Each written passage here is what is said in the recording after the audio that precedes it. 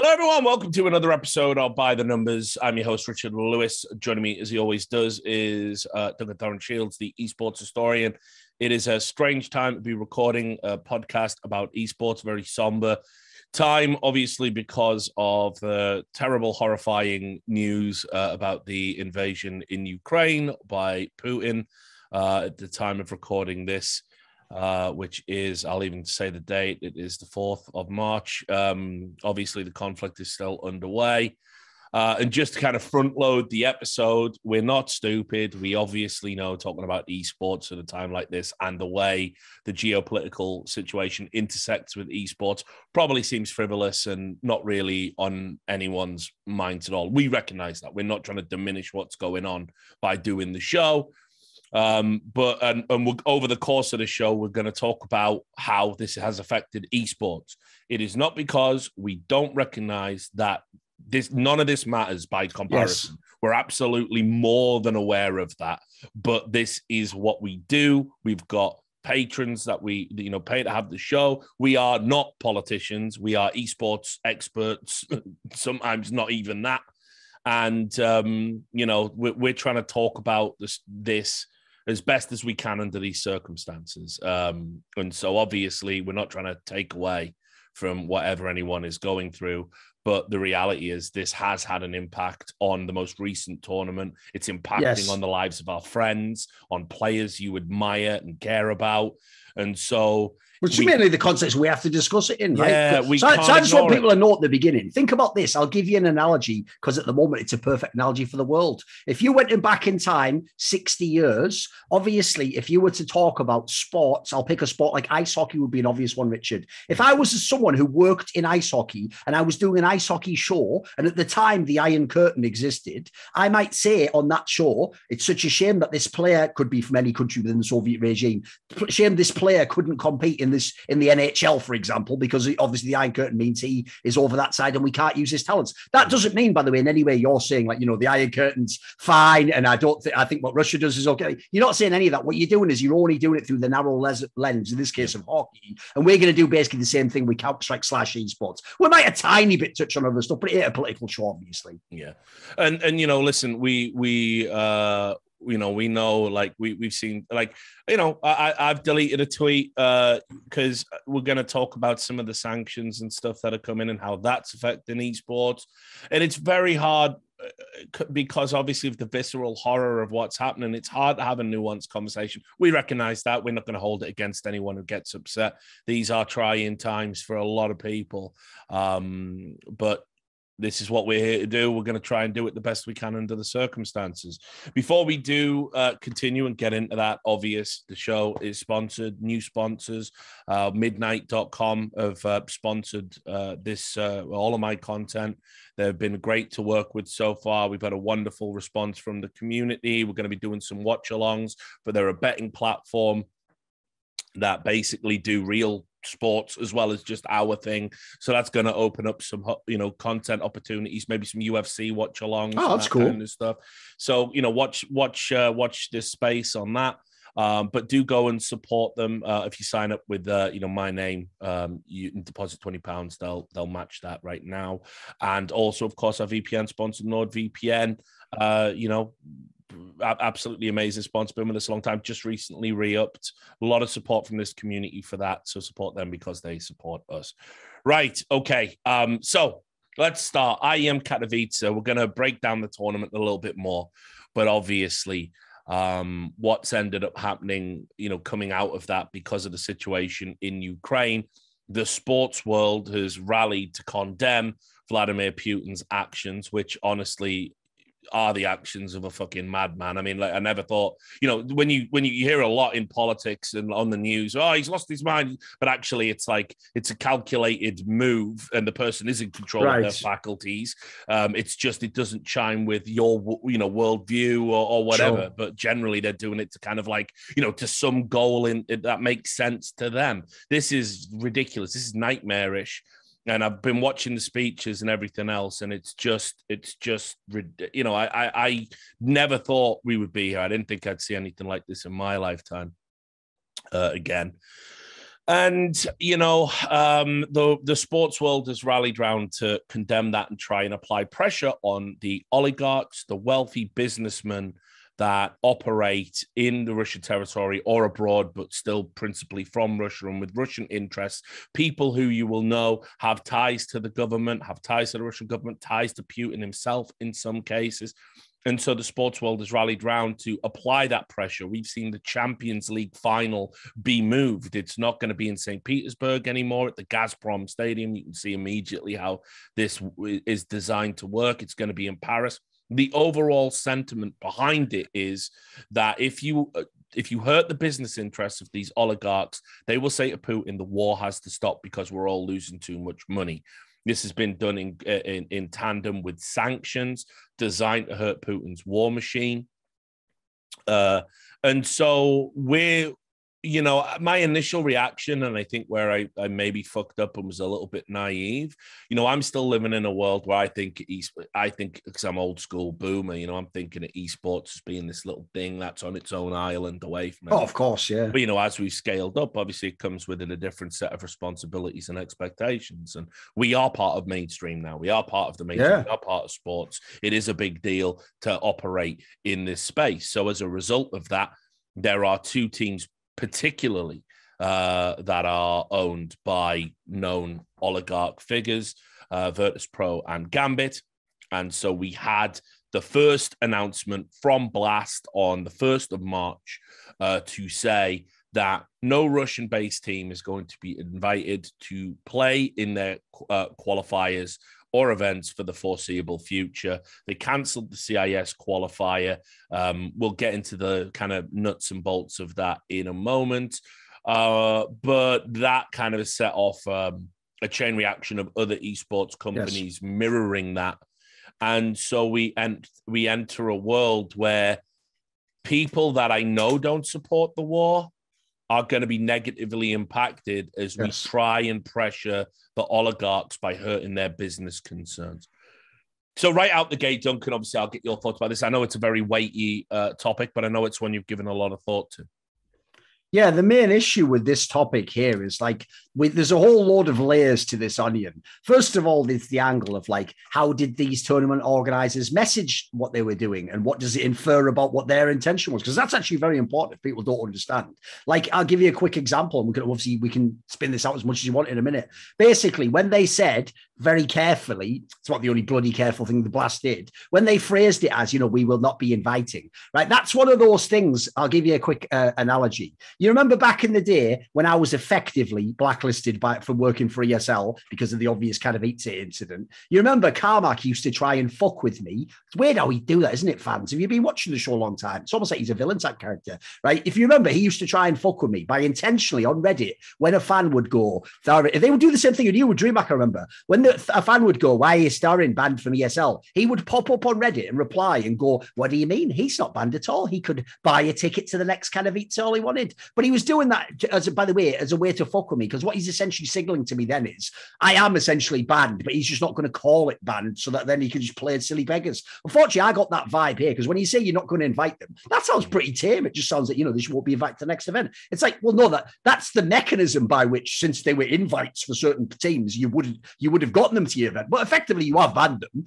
By every colloquial meaning of banned, you have banned those teams from competing. Yep. Although, true, not the players. So first of all, there's the whole mess of the messaging, which I think, by the way, I'm going to use this phrase very carefully. I think I did more harm than good. It literally, as far as I can tell, either A, conflated and inferred things Blast would at least publicly claim they don't agree with and don't, for example, persecution of just random indiscriminate Russian players, for example, who have nothing to do with oligarchs. They would imply it doesn't do that. But this is the part that I found very sinister. I almost feel like, at best, it's sort of like they wouldn't have been averse to some people who think that, maybe thinking that is what Blast was messaging. And in doing so, Blast gets a sort of a goodwill. Because remember, in any kind of a conflict scenario, people are going to make it. There are two sides. And the premise goes, if you're on one side, you're totally against the other side. And there was almost a divisive element to it. And by the way, this is another part I didn't like about the messaging. You then end with the old gaslighting, which you always do when you're being divisive, of I'm doing the opposite and being inclusive. When you do the SJW. Well, I've got it in front There was that as well. Yeah, go on. Let's get into it. No, you know, look, I'll say this not lightly because obviously I don't really call for people's jobs or anything on the show. Like Blast have got to get a new PR. Like whoever is handling their PR statements, Blast have fucked up a ton around messaging. You know, and it's not just that they fuck up on messaging, then they go missing sometimes when people want to hear from them, a la Neon, and true. And they just do the ostrich effect and think we'll put our head in the sand and it'll go away. And of course, for the in the optic era, yes, where everyone has to have a stand on a particular topic at any given moment in time, and it's all done through social media, that no longer will ever kill it with science. Silence is no longer a strategy. Yes, you cannot do that anymore. It just doesn't work. It worked 10 years ago. It doesn't work now. There is an expectation. And so their statement, by the way, like, listen, you just leave it with, because it goes, you know, we're canceling our CIS qualifier and we don't think it's appropriate the event goes ahead at this time. You leave it there. You don't add gaming and esports unites people from all races, countries, and beliefs. We hope the situation on the world stage reflects this as soon as possible. Because by definition, what you are doing is you are saying the players on Gambit who don't support the war and have said as much, the players on Virtus Pro, some of whom aren't Russian and are essentially removed from the conflict in the sense that they are sympathetic to the plight of Ukraine like I am, but my country isn't the aggressor, nor is it the victim. And those players are going to be banned from your event and penalized because, and I would argue it's the right sentiment, we need to continue to pressure these oligarchical owners of these sports organizations and sporting interests. But just don't say when, you know, it unites people. Right now, we're at an impasse. This isn't a united front. This is a very difficult time in esports that tensions are obviously running high. And I think we owe it to people to be very delicate in the messaging, which I know, I understand it's ironic coming from me. Yeah, of course. But look, this is, if we all agree that this is more important than almost anything else we'll ever talk about in esports, then surely the messaging has to matter and surely we have to get it right. And the last thing we want are, you know, look, I'll go off on a tangent here, Duncan. Who would have thought Simple would like emerge as the man of our times? Oh, crazy. The level head, right? Like, think about what he's been through lately. He goes to Katowice. You know, tensions are high, sure, but nobody could conceive this was going to happen. Nobody thought the intelligence reports were accurate. He traveled to this tournament, had to give a speech at the tournament. I mean, I say had to, obviously didn't have to, but did. You know, said, these people here are Russian and they are my brothers, and there is. I even thought it was quite telling to me that it was Electronic was stood right next to him, a Russian player. Like, to me, that was even essentially. By the way, one thing I don't like about this news, again, another detail we'll get to in a minute, is I don't actually think Blast and ESL were going to have any real say in this. Realistically, there are much sort of like bigger forces at work that would have denied them entry anyway. So, in light of that, I'll also say this. Essentially, if you're ESL, you listened to that brilliant speech from Simple and went, yeah, brilliant. Don't do any of the stuff he just said. Just fucking ban them if they don't leave the Na'Vi. Or in this case, fuck it, they won't be playing anyway. Like, you haven't really sort of gone with the spirit of his speech, have you? Because his speech also was the idea of like, gaming brings us together. We're more than just the people from the countries we're from, etc. We have a connection that goes beyond that. We're all this universality of man, etc. Yeah. And you know, like, Simple made that point, and I got to say, the crowd were amazing. Keep in mind, you know, we all know the history between Poland and Russia. Oh, of course. That's one thing I don't think people gave everyone credit for, by the way. Right? As much as it was a great speech from Simple, you could even have done like an attempt at a good one and scoffed it and fucked it up like a Blast style and said the wrong thing or the wrong sentiment or accidentally implied, you know, maybe like all Russians need to do something. You know, as you say, with Poland, mate, I'll just tell you straight up. I've been to Poland many times. Well, a couple of times, I should say many. I've been a couple of times, and every time I went, I would often ask Polish people, funny enough, at the time, about the Soviet period. If you ever go to like Warsaw, for example, they have those sort of like Russian-esque, like, you know, cathedral things with like the minaret type thing. I don't know what the fuck the name is in Christianity, but you know what I mean? Those towers on them, right? With the very classic, like Kremlin style, if you know the one from Moscow. And I would always ask people who were Polish, and don't worry, mate, even back then, like, they hadn't ever seen the war themselves, but they would just sort of be like, yeah, we fucking hate Russians here. So yeah, I actually thought, by the way, generally, I thought esports, in terms of the people in that crowd and the people who give it, they killed it that day. Everyone did an amazing job. It was very tactful. I actually, funnily enough, here's the difference between what Blast did and what Simple did. I actually did get that vibe from Simple's speech of like, he has captured the feeling and he's maybe even channeled it in a really productive, healthy manner. Whereas actually, like you say, the Blast ones, like, you're not only, like, by definition, not doing what you're saying, but you're almost just like pissing in your face at the end by just chucking in that line. Like, in this case, it was just like a stupid platitude. It's like, yeah, all United or something. Like, what does that even mean? That's actually gross if you don't mean it. Yeah.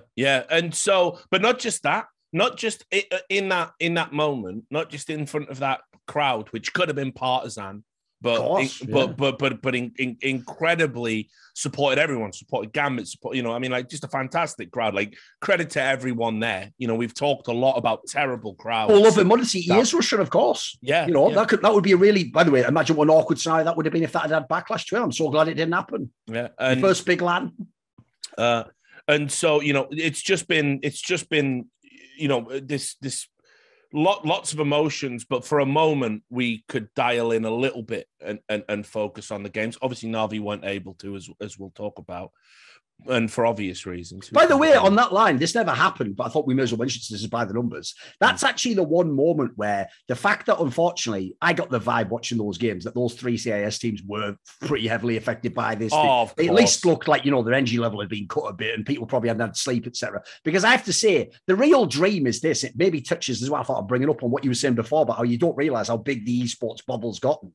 Mate, the dream really would have been this, if it could have happened, would be that somehow Navi did, you know, soldier on, win the tournament, and Simple could have done like a different version of that speech. And I'm not joking, mate. If somehow they could have won that tournament, so I said that tweet, like, look, no one will blame them if they don't succeed, but imagine if they could win. Because I tell you what, I actually think in the modern day, mate, if you could say to random plebs who don't know anything about esports, you know, in esports, the best player in Counterstrike is from Ukraine, and he just gave a speech actually like uniting people about that whole thing. I think that could have actually had reverberations around the world, mate. That could have been even bigger potentially. I imagine that will be what esports may be 10 years down the line. You know, you could see the impact we could have.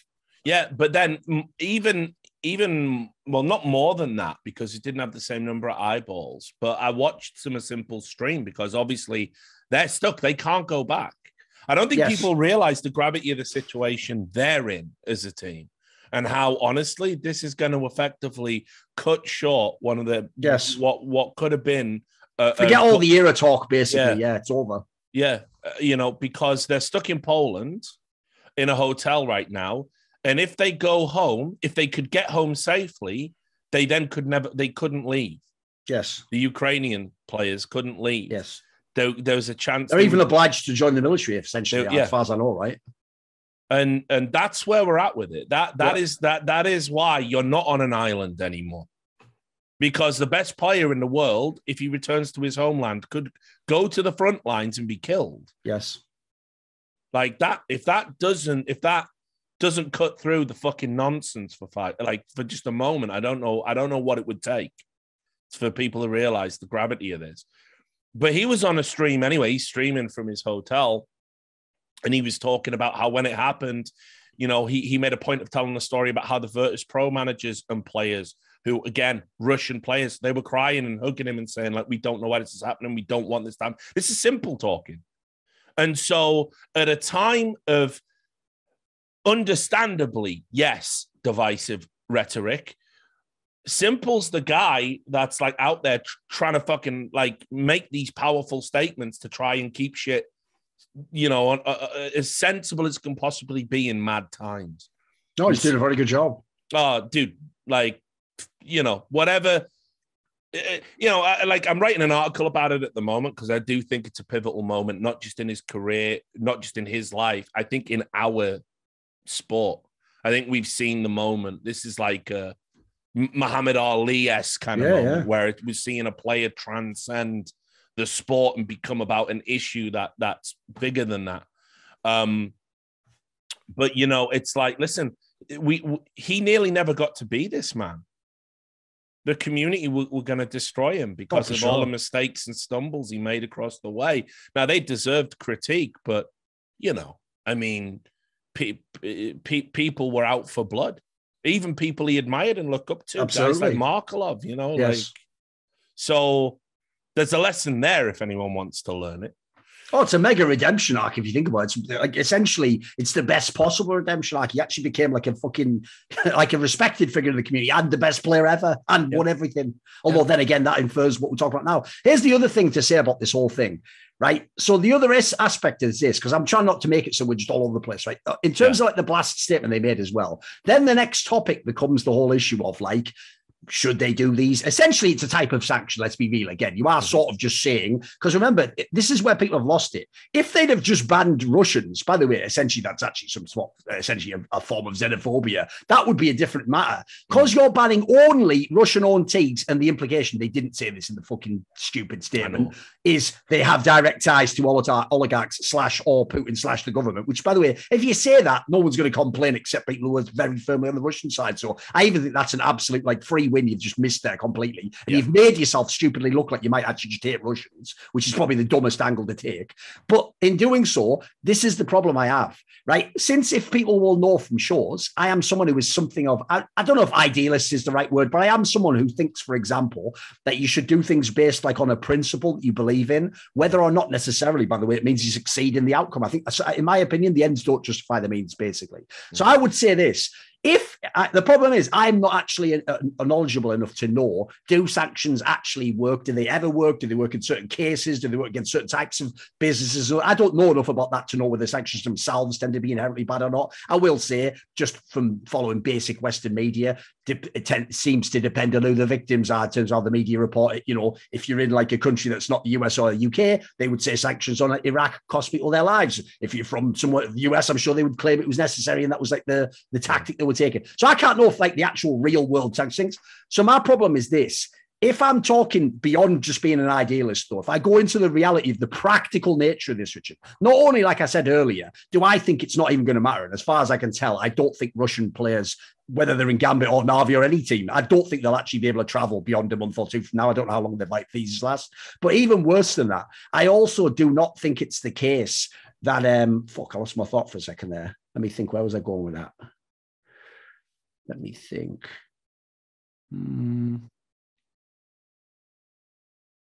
What was my point going to be there?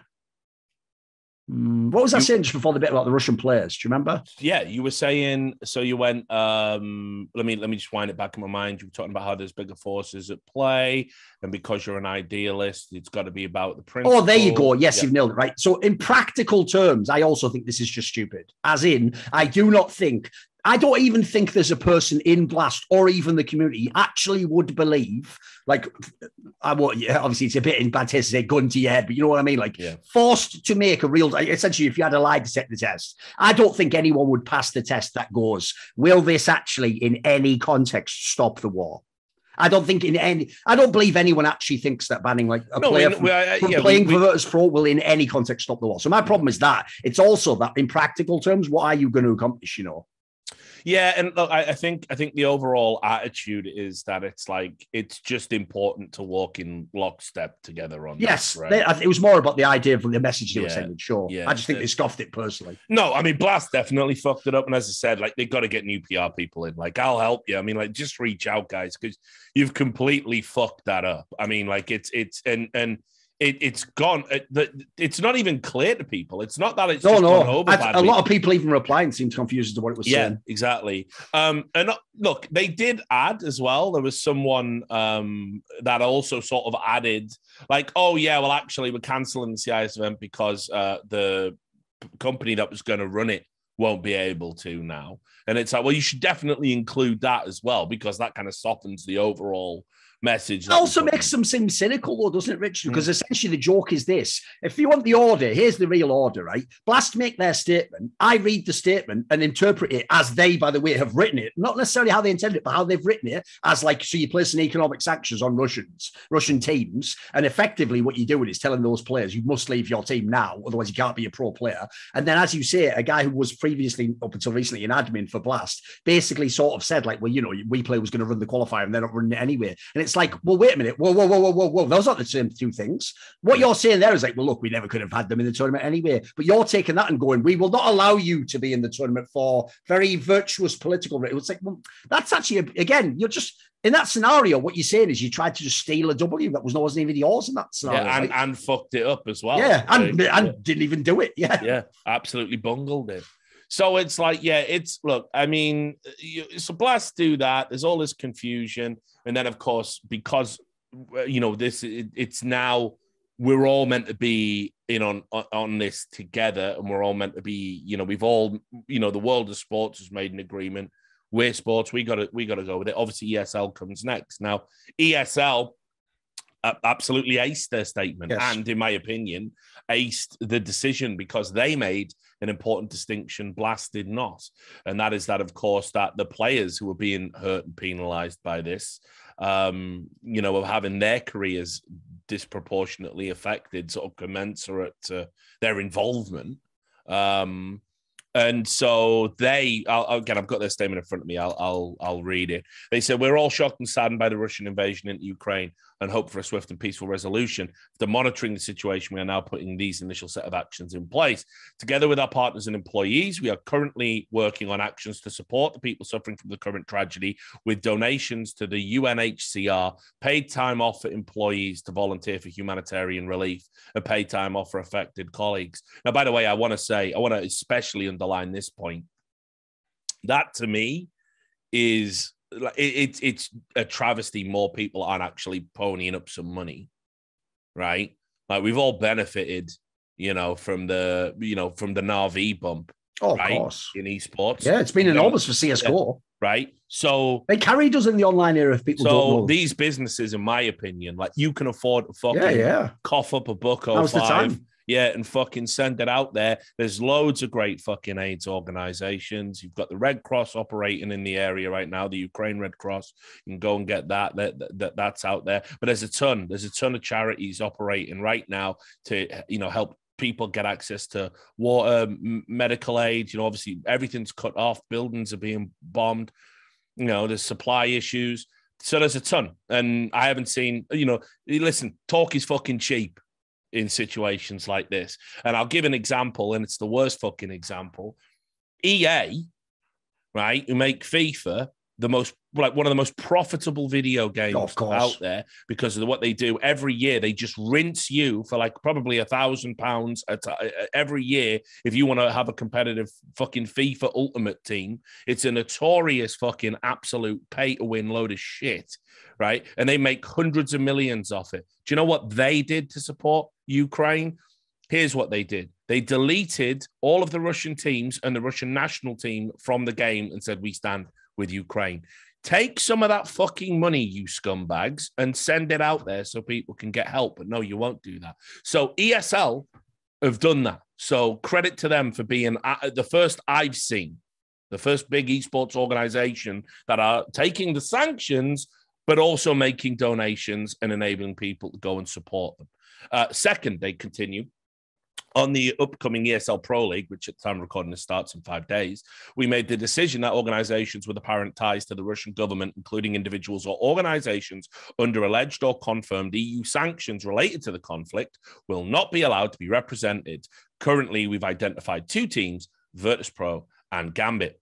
We recognize that players are not complicit with this situation, and we do not think it is in the spirit of esports to impose sanctions on individual players. The Virtus Pro and Gambit players are therefore welcome to compete under a neutral name without representing their country, organization, or their team sponsors, or their clothing, or otherwise. Furthermore, out of respect for the situation, we have decided to pause all scheduled competitions in the CIS region, and they can be played at a later point in time. We will monitor and evaluate future competitions and make further decisions. You don't get better than that. You're not going to see a better reaction to this situation and better messaging than that the entire time. They've nailed it. The wording, tonally, it's perfect. The decision-making process. Because, look, at the end of the day, Gambit the players, have they not earned the right to compete in Pro League? Of course. Virtus Pro, those players, have they not? We know the oligarchs, we know the sponsors, we know Usmanov's a fucking piece of shit. And he owns Virtus Pro, even though I'm sure in his portfolio, he probably doesn't even know what it is. Of course, yeah. But it's still him. It's still his brand. Every little helps, so to speak. I get it. So, I think that I hope the players do that. I hope the players, because I know it's a tough time. I know that they're probably emotionally charged as well. They should just come up with a name and compete and do it in neutral, white shirts, and go and do that. And I'll also just say as well, I like the messaging in that they said, yes, we're pausing tournaments in the CIS region, but we will play them at a later date. That's excellent, yeah. There's a future element to it. We can get through it. We can get back to a better place, hopefully. So, yeah, for me, top notch from ESL. And as I said, I hope Gambit and Virtus Pro, the players, are able to play in this upcoming ESL Pro League season. Yes. Look, we'll get to it in a minute, but I suspect, sadly, just because of the location and what maybe might be about to happen with Russia, if people haven't noticed, depending on if Russia, let's say, adds other countries or territories, there may be a scenario where it's not just Russia that gets restrictions put on them. And so, unfortunately, there may end up be a world where maybe Kazakhstan and other countries themselves get added to this list. You can't know, unfortunately. If people don't know, there was an attempted revolution or coup in Kazakhstan recently. So no one knows where these things are going to stand in a few months. So it might sadly be the case that maybe for this tournament, the VP players can play, but who knows? And we'll talk about that in a second, though, because I actually think that's the biggest news of all. And unfortunately, people haven't really picked up it. The one thing I'll say is this: I'll actually echo all that you just said. I think ESL did a great job on the statement. In isolation, I think they're all totally on point. They've nailed it. They've actually got the most, I would say, even humanitarian approach to replacing these restrictions, blah, blah, blah. My one problem is this. I said it on the Pop Flash one, but I'll say it again because I did a tweet I thought was a better version of it. And people think this is whataboutism, Richard. But this is where people have got to learn, right? Whataboutism, by the way, has just become the new midwits version of saying ad hominem to every single thing that someone says in an argument online. Guys, you've got to know what the word means when you apply it. It's not just a get out of jail free card for any argument. So the reason I bring this up is this. One thing I hate, people might know right now, is the idea of things being unfair. I will say it's sort of been my own little battle with life itself, because life is inherently unfair. And what the fuck does fair even mean? So I guess for me, fair means what you might naively imagine it to mean. It means that in certain circumstances where there's not a reason that individually you treat people separately, you apply the same rules equally to everyone to this extent that is possible without obvious, human bias and things where you have to make a decision between two things and it's just you have to pick one, right? The problem I have goes like this, Richard. This is like when game devs, this is the analogy I'll give. When game devs decide that guy said a racist thing, so we're going to ban him. And this guy over here, that was really inappropriate sentiment he politically expressed. So he's suspended. But then it's like a Chinese player, and then they go, and you're just sat there going, holy fuck. Well, any minute now, you're going to have to ban him, right? You're probably going to have to, he's going to have to be suspended from TI. And when you realize they aren't, unfortunately, to a fan, they would probably spin it the opposite to me, Richard. They go, look, isn't it good, Thorin, that they got the other guy? They nailed him at least. Okay, yeah, they couldn't get the Chinese guy because maybe they have, maybe they have ownership issues. They don't want to upset China. So maybe in the scenario, what you got to think, Thorin, is, okay, the one guy got away with it, but they got the rest, right? So that's good. But my problem is, I then feel like if you're the guys who got punished, you can actually turn around and go, so you're just punishing me just because I'm not Chinese, basically. It's not actually for what I did. You're not actually consistent. So similarly, this is what I would say. And I mean it as a real piece of food for thought for people. And I'm not Think about it, idiots. I'm not saying right now that they have definitely done something. Otherwise, I just give the example. But I'm saying you have to, in my opinion, if you're going to be ESL and Blast and take an action like this, you have to, in good faith and good conscience, be able to answer this question. And the question goes, what would the governments of the United States, China, or Saudi Arabia doing with connection in some context to esports get their teams banned? If you can't answer the question, by the way, guys, there is nothing. That is just the answer. Because the problem is this. If it was as simple, it's the point I'm trying to make if people don't understand. If it was as simple, Richard, as saying, well, if they did the same thing that these teams had done, that's fine, by the way. If you really believe that, I'm cool. I'm on board with it. As long as I just suspect, I just know, I viscerally know in my being from seeing the dealings of people in esports in the last 10 years of behind the scenes stuff, they wouldn't do it with certain one of these countries I've named. I obviously threw the Saudi Arabia one in there intentionally because it's ESL in it. But the point is, I find that just a little bit gross. Like I say, it's a messy topic because, on the one hand, surely you do want to catch the criminals that you do, but something about that it rubs me a bit the wrong way. I think it should, and people right now are going to say, what aboutism? Of course. And that's because they, like you say, I don't think they really understand what aboutism is. What we're talking about is we want a moral consistency, and we set these precedents in esports. We set new precedents all the time now. Every day there's a new precedent for a thing that happened, and we all fall into agreement with it. And it's like, fine, I'm fine on going with the new precedents. I actually like this energy, right? Because again, people are like, oh, Richard Lewis is a fucking bigot, he's right wing. You don't know me at all if you fucking think any of those things. I'm a fucking peacenik fucking lefty. But by the way, go back in time and look at when people like Alisher Usmanov came in and bought Virtus Pro. And look at what we were saying. We didn't want the first people on the whole. We didn't want the money in the first place. Yes. We don't want blood money in this motherfucker. We just did this with the fucking Saudi Arabian Public Investment Fund. We don't want it. I don't want it. We won't take it. We've been offered it repeatedly, by the way. We've been offered We've been offered so much terrible money that we've said no to, because it's just not worth it. It's never worth it when you know where it's from. Yes. So we didn't want it in the first place. That's fine. But look, the problem you've got here is, and I totally agree with you. Where next now? What happens when America invades the Middle East, a Middle Eastern country? And I say when.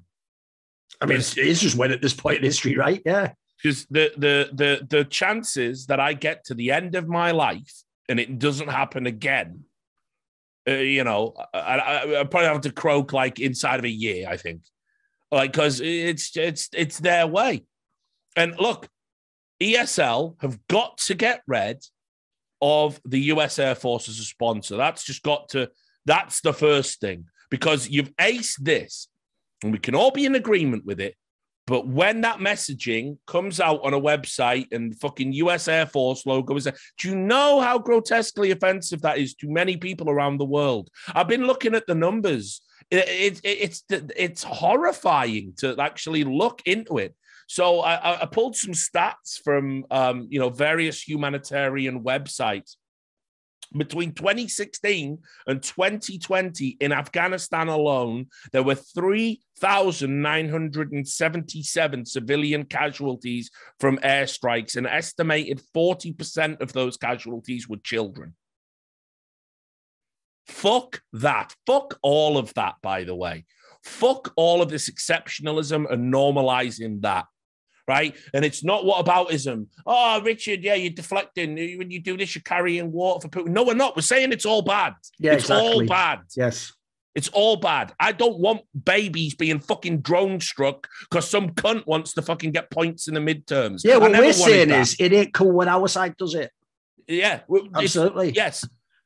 I went and marched against the invasion of Iraq back when I was young and thought you could fucking force these cunts to fucking change the horrifying things they do. Right? And I've never supported any of this shit. So listen, that's number one. Let's get rid of that. Yeah. Let's not make people whose countries have actually been victims of bombing campaigns by the organization have to do a fucking ad read for it. Let's get rid of that. Yeah, that's a quick one. We fix that. You don't need the money anymore, ESL. Get rid of that. And then next, listen, we are going to have, next time it happens, we're going to have a talk about what our role is going to be in pushing for peace and pushing back in these countries. And when it's America, we're going to have to do it. And when it's China, because Taiwan... It's on the horizon, isn't it? Yeah. So I'm not saying, guys, if you make it political, it's a never-ending slip. I'm not saying that. Let's do it. Let's make it political. Let's use our voice and let's use our energy and let's try and make positive changes through what we do, through the medium of what we do in any way that we can. But if you are not there on the next one, I'm going to fucking notice. And I'm not going to tolerate that. One thing I've just remembered, I wanted to throw in this section because it's absolutely relevant to what you're saying about the orgs, where there was an implication, in fact, some people overtly said it, of like, part of the reason why this has to happen is because apparently in lockstep, everyone Russian in esports was supposed to wake up the day after this happened and just decry Putin and say they were against the war overtly. Now, I have a problem with that as well, Richard, because if there's one thing I hate in the world, it's when people people should understand this sentiment because it's essentially the nature of what we all hate about war, is that some cunt sends another guy's son to die. He doesn't go with it. Here's the thing. If he went with him and his kids, listen, that's a totally separate discussion about is the war just about, like, the idea that you send someone else's, though, is like, that's fucked. Everyone gets that on some level. Well, similarly, right, the fact that Richard, when he was young, could go and protest against the Iraq war, and he wasn't thrown in prison. He hasn't had his life ruined. He wasn't blacklisted for the rest of his career. If you lived in America, everyone should know this who voted for fucking old Biden. You could literally say on television, Donald Trump is a dictator and literally, like corrupt and a puppet of a foreign regime. And nothing ever happened to you from the government or even actually socially beyond maybe people send you mean tweets. That's about it, right? That isn't the case for people in Russia right now. I can tell you this. I've looked into this and I have contacts there. There can be serious reprisals for even normal people protesting this. So can you imagine if you're some guy, spoiler, by the way, as much as we want to pretend esports is big, a Russian pro player is nowhere near the level of like an oligarch or something. Like if those people speak out, it might be more than just getting a few likes on a tweet. That could have very serious impact on their life. Yep. And so what I'm saying is this, it's not should they do it or not. That's for them to decide. But so I just said that is for them to decide. You don't sit in whatever country you're from and go on then, say the most outrageous statement potentially for right now where you are in your life, pay all the consequences just because otherwise if you don't, I'm going to lie about you on the internet and say you're on the other side. That's if we're talking about the idea of reuniting people, not being the dickheads in this scenario, that's a bit fucked up as well, guys. No, it is. At the end of the day, logically, if some of those Russians themselves are against the war, them saying nothing, by the way, is effectively saying they're against the war, you idiots. In this setting, that is like saying that, essentially. I mean, look, the one thing I'll add on... And fair play to anyone who did say, obviously, you are actually, to some degree, a hero, Yeah, no doubt. And there are a lot of them. Gambit players, absolutely, even at the Valorant team, the CS team, the Virtus Pro players, Virtus Pro coaches, managers. I don't think people realize, like, just how bad things have got in Russia. Right, like with this weird new dark turn Putin has took these last few years. You don't say to people in North Korea, exactly, yeah, just fucking come out and condemn. No, it's. I'm not saying it is North Korea. No, but they've just locked up fucking 8,000 peaceful protesters. Exactly, they're having their human rights, and they're not getting due process. They're making up fucked up charges to keep them off the streets. People are having information stripped from them as well. I don't doubt, by the way, there are some people in parts of Russia in an information vacuum.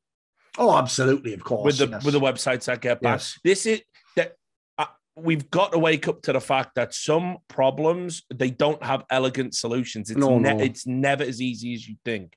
And I agree. Props to all the fucking players that spoke out. And by the way, listen, if you're a fucking cosmopolitan person that travels the world as an athlete, I think I can make a safe bet which side you're on. Absolutely. And where your sympathies lie. So it's fucked up, like the way we've been handling this so far. Put the pressure where it needs to be. And we're doing that, sure, with these sanctions. But let's keep sight of the enemy and let's keep sight of the goal, and let's be morally consistent as well. We don't have to wait and see what the mainstream does first. We can make our own decisions now in our industry. We don't have to have blood money. We don't have to tolerate regimes that commit atrocities. We don't have to do any of it. So I'll just quickly get to some of the reaction, because there seems to be another misconception as well. I've seen a lot of misinformation on Reddit about this topic. I saw that Villat piece of shit sort of implying and spreading around that, like, oh, look, Gambit won't condemn. Like, Gambit literally put a statement out saying this is terrible and they want peace. Which he literally said he wanted them to, like, essentially by name call Putin out or something mad like that. It's like that's how you know that this guy wasn't acting in good faith. Come on, man. He just wants you to put yourself in danger there. Yeah. No, and then went and told another lie, by the way, something about fucking, Tarkov or something, and that got fucking... This guy's a bigger piece of shit than even I could fucking account for. He's using fucking people dying for fucking clout on Twitter. It's fucking bonkers. Like, fuck him forever, by the way, and fuck anyone who entertains his bullshit anymore. This is a bridge too far. But Gambit have put a statement out, right? And they've said we want peace. And it's like a lot of people on Reddit are saying, yeah, well, you shouldn't let them play until they denounce the war. They're denouncing the war. Gambit have done that. Just saying you want peace, as I just said, effectively in the Overton window of where they live, is like saying, fuck Putin. That's almost what they're saying, you idiots. Like I say, just to even say anything against it is enough. But, more than enough. but it's what I mean. But it's not about that. If you're one of the people who think it's just about them renouncing it and they're refusing to do it, it's not that. They are renouncing it. The players are renouncing it. The orgs renounced it. It's about hurting the oligarchs, about hurting the money people that own the organization by hurting their business interests and the interests of the sponsors that support their business interests. That's what we're trying to do. We're trying to financially hurt them to a point where they decide to make a change, like we did back in South Africa with fucking apartheid. None of you are fucking old enough to remember that. I am. Financial sanctions. It can fucking work. So I get it, right? But then Virtus.pro, oh, fuck me. Like, they obviously hired the Russian version of the Blast social media guy to write their statement, didn't they? Not even, dude. Like, this is like one of the worst things I've ever seen. So first of all, like they put, right, because here's what people probably don't know in CS. Virtus.pro, look, any sympathy I could have had with the org, fuck that. That's gone now. Because this is their second bad statement. Here's what people don't realize, because obviously in Dota, they've got a sizable presence, and they were being told, listen, you're not going to be, you're going to be disqualified for the Gamers Galaxy Dota 2 International Series in Dubai. And basically, they did a statement going, we were told, we were given an ultimatum. And it goes like this. I'm reading from their website. Either your club issues a public statement regarding the situation in Ukraine, or you get dropped from the tournament. They went as far as threatening to announce our players have COVID, even though all the tests are negative, only to prevent them from playing. As an alternative, they offered us a chance to renounce our tag and jerseys and play without affiliation to any particular club or country, right? Which is the thing we're all saying is good. Virtus.pro were coming out and saying that they won't do this initially. Right? It's crazy. They said Virtus.pro will not fall for this intimidation. We won't take off our jerseys and won't tolerate this pressure. We speak for ourselves when we find it appropriate. Short-term interests and emotional outbursts are not what we base our public statements upon, but rather long-term strategy in the spirit of the club. Let's make plays, not war. That was the 1st of March. That is a fucking terror. Garbage. Absolute garbage. Serves no one. Hurts your players. Hurts your fans. Hurts the sport. Hurts the scene. Hurts your reputation. And ultimately makes it look like you don't give a fuck about what's happening. And then you follow that up with today. It was the 4th, when we sit down to record this, and they address the ESL statement. And I'll read this. Lord, guys, fucking stop. On March 2nd, ESL notified us that Virtus.pro and Gambit Esports have been withdrawn from ESL Pro League Season 15. It was shortly after ESL requested our club to share the legal and financial information with them, country of registration, ownership, and partner details, and whether or not our affiliates are subjected to sanctions. By the way, unquestionably, you are. Unless Usmanov doesn't own you anymore, it's all over the fucking news he's being sanctioned. We replied with a full and comprehensive response backed up by all the necessary paperwork. That inquiry was a mere formality. Our answer didn't mean to have any effect. ESL publicly announced that the reason for our disqualification was alleged connection to the government and companies that are now subject to sanctions. However, there was quite different wording in private texting. Even though we are not connected to the government, we make an impression of it being true. We can't tolerate this kind of behavior. There are no rational reasons to suspend us from playing in tournaments apart from prejudice and pressure from the outside. It happened in Dubai with a We Play event, and it keeps on happening. ESL offered our players to play under a neutral flag with another tag and no club jerseys. ESL refuses to communicate with club management and prefers now to speak directly to the players. We are facing a prime example of the cancel culture. However, in this case, there are no ultimatums that are supposed to push us towards certain actions. That's why we won't respond to this aggression with aggression of our own by forbidding our players to play in this tournament. They spend lots of time to become pro players, and unlike some tournament operators, we are not ready to invalidate someone else's efforts. Our players will always be the Bears. If they decide to play at the tournament, we support that decision. So, you know, they move that dial themselves in a matter. They basically imply, if you say the Bears, because people will know you refer to that as pro the logo. Yeah, they can sort of play as a mixed team. By the way, spoiler, this is the thing I can't handle. We're at the point now where, like, people have taken all, like you said about what was admit, they've taken some of these terms so far beyond parody. Like, we're at the point now where, like, if this was right now, when we were in 1999 or whatever it was, when fucking all the Serbian shit, like, would Milosevic be in the dock in The Hague going, bloody cancel culture, in it? Like, it's gone mad. Political correctness gone mad. Like, what is this? What is that cancel culture? Shut up, Milosevic. Hold this out. Exactly. What is that shit? Right.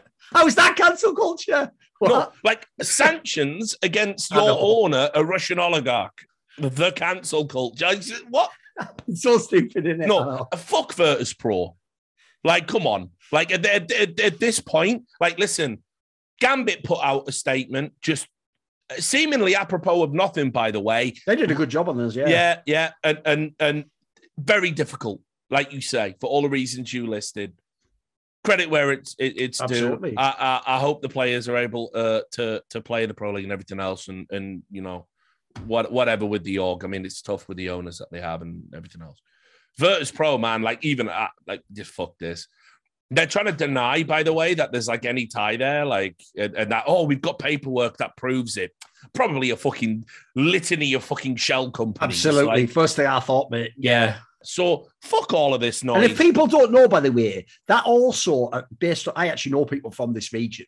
As far as I know, that was always the story they said about Putin, for example. Famously, he supposedly does like have millions squirreled away. But again, he doesn't do it in like his own bank account. Obviously, Richard, you know, he has like either a shell company or a relative of his or a guy who, you know, knew him in the past. Like, yeah, the premise is they're smart enough to put a couple of layers of abstraction in here. Yeah.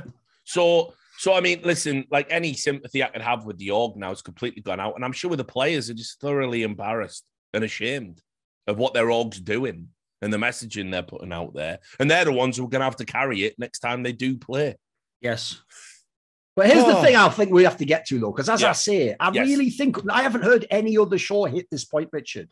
Right? To my knowledge, this is the current status. As far as I know, you can travel if you are Russian, like, for example, as long as you have like the valid visas to go. But at the moment, it's trickier. Like, you can't, for example, I would imagine you almost certainly can't fly from like Moscow to fucking Warsaw or something. Like, that flight is obviously off the table. But in theory, as long as you go to the countries that still allow Russians to fly there, you can go from there to wherever this event's being held if you have the visa. The problem people haven't thought through is I am suspecting they are not going to issue more visas. So this is the key detail, and this is a bombshell. That's why I can't believe even Reddit hasn't figured this out still. Even though ESL and Blast, who, remember, are not the fucking ones with the jurisdiction over the world, just their bloody Counterstrike tournaments. Even though they're saying, I will allow Jim, Monacy, keep going with the list, Electronic, all these players, even though I'll allow these players to play my tournament, just not for their all. Well, spoiler, when their visas run out, if this continues, there's sort of like an embargo on the world and you can't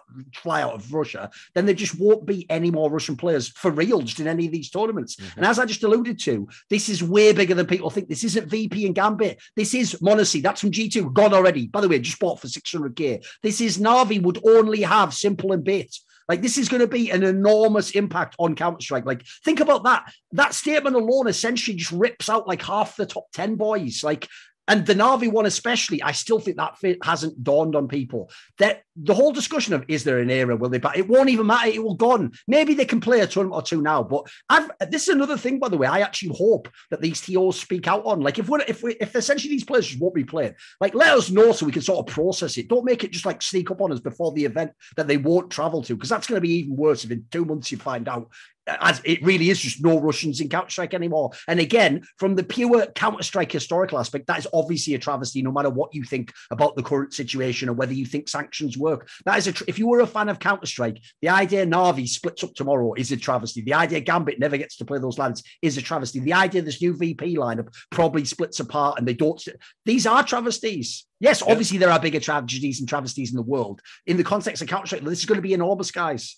Yeah, it's going to be a real seismic shift in every. You did it lightly when I said before, like when I invoke the premise of an Iron Curtain. That looks like what's about to happen. Yeah, and look, you know, like it's one of these things where, like, I saw some rhetoric coming out of Belgium, obviously where the majors going to be held. The Secretary of State for Asylum and Migration literally said, I got the quote. He said that, you know, we're going to be suspending visas for Russian players. Right now, Russians aren't welcome here. So that would be 3 of the current major reigning champions would not be playing in the next major as it stands. Yeah, if they were to require a fresh visa to enter Belgium and compete, irrespective of what happens with the qualifiers. Again, listen, I'm not a total expert on this area, but I will say, as far as I know as well, when they get those visas, there's no way they last that many months. Remember, the major's in like May or something? Yeah. I think that's too long away, guys. Unfortunately, it sounds to me, I know I don't want to bring people down, but it's the reality, so we better start fucking adjusting to it. For real, we might just be about to just upend half the top 10. Yeah. Yeah. And not only that, though, I mean, for how long? You know, but who knows, right? What people have to realize is that even if the war were to stop tomorrow, and, you know, that's what we all want outcome-wise, we want it to stop as soon as possible, there's some things now that are in motion that it's going to take maybe even decades to wind back. Absolutely, yeah. You know, what this is going to do in terms of, like, you know, Russian isolationism, it's massive, you know, and it's like, again, it goes beyond, you know, the world of sports. But, you know, it's so who maybe for CSGO, this world we had, maybe it's over forever. Maybe it's over for the lifespan of the game. Especially when you consider CIS was the emergent region in the last few years and was about to make us have, I'm not exaggerating here, guys, the best year of Counter-Strike ever. We had that on the cards. Like I said about that fucking IM playoff bracket, it looked incredible. It looked like you had 6 champions playing each other. So look, the good news is this. We do still have, because of the sheer amount of top teams, we're still going to have a very good top 10. We're still going to have great teams. But, like, let's be real. When you know everyone always gets super touchy anyway, no matter what the context is. If you ever say there's an asterisk on an event, you know, like, you have to realize, I don't put an asterisk on like Cloud9 winning the Boston Major. Yeah, I think it was a fluke, but they didn't do anything wrong. Like, they just went to the tournament play. Yeah. You know, the difference would be if, like, here's the example. If obviously, like, Guardian before that final had been like, oh, I'm ill and I can't play, that's an asterisk. Like, I'll give you an example. The Luminosity one is an asterisk for that reason, because Guardian was ill and he was the main star player. How can there not be an asterisk on 3 of the reigning major champions not even being allowed to play in the tournament? Like, if you win that tournament, you yourself are always going to wonder, well, we actually better than Na'Vi? We can't know, can we? We never got to fucking play them to win the tournament. Like, that will essentially, as far as I can tell, that's going to be like a real black mark on the major, unfortunately. Well, I mean, yeah, again, through no fault of Valve's, obviously. Yeah, it's going to be impacted, and, like, we don't even know, by the way, to what degree or what's going to happen. No. And obviously, I mean, look, it's like I said, but again, this is what I mean by being like, it's beyond anything we've ever talked about in this fucking, me and Duncan have been in the business, like 36 years combined. We never talked about anything like this in esports. No. As you say, we were always too small fry anyway. Yeah. This would never been on the table, would it? Yeah. The management of Na'Vi aren't going to be putting out any statements soon. They've gone out there. They've gone back home. So that they are literally in the Ukraine. Sorry, I keep calling it the Ukraine. My bad. I'm a boomer. People don't know that's a famous thing back in the UK. For some reason, in our speech colloquial, we always used to say the Ukraine. Yeah, so it took a lot of us a long time to get out. I had that for loads. But also as well, I am just a fucking mad boomer. I was talking about Czech Republic the other day, called it Czechoslovakia, which hasn't existed fucking God knows how. I need to buy a fucking globe basically and put one up in the office and fucking get up to date. But and how can you even conceptualize like something as like trivial as like, well, we better make a statement about the future of the team and find out what's going on. Like, fuck me. Like, so yeah, this thing, it's like, listen, obviously, again, to reiterate before we start talking about the tournament, yes, we're not saying this is a tragedy. It's not. Tragedy. It's hyperbolic, obviously. It's a metaphor, isn't it, when I say that, of course. Yeah, tragedy is what's happening in Ukraine right now. We get it. But obviously, from our tiny little world of Counterstrike, it's immensely sad, and it's sad for a ton of reasons. So, yeah, I think that sort of covers it. Let's get into Katowice now, as you said, tantalizing prospect when we got to the playoffs before the situation escalated. And didn't this shit even happen like the day before the playoffs began? It was something mad like that, wasn't it? Like right before. Oh, yeah. And, it changed...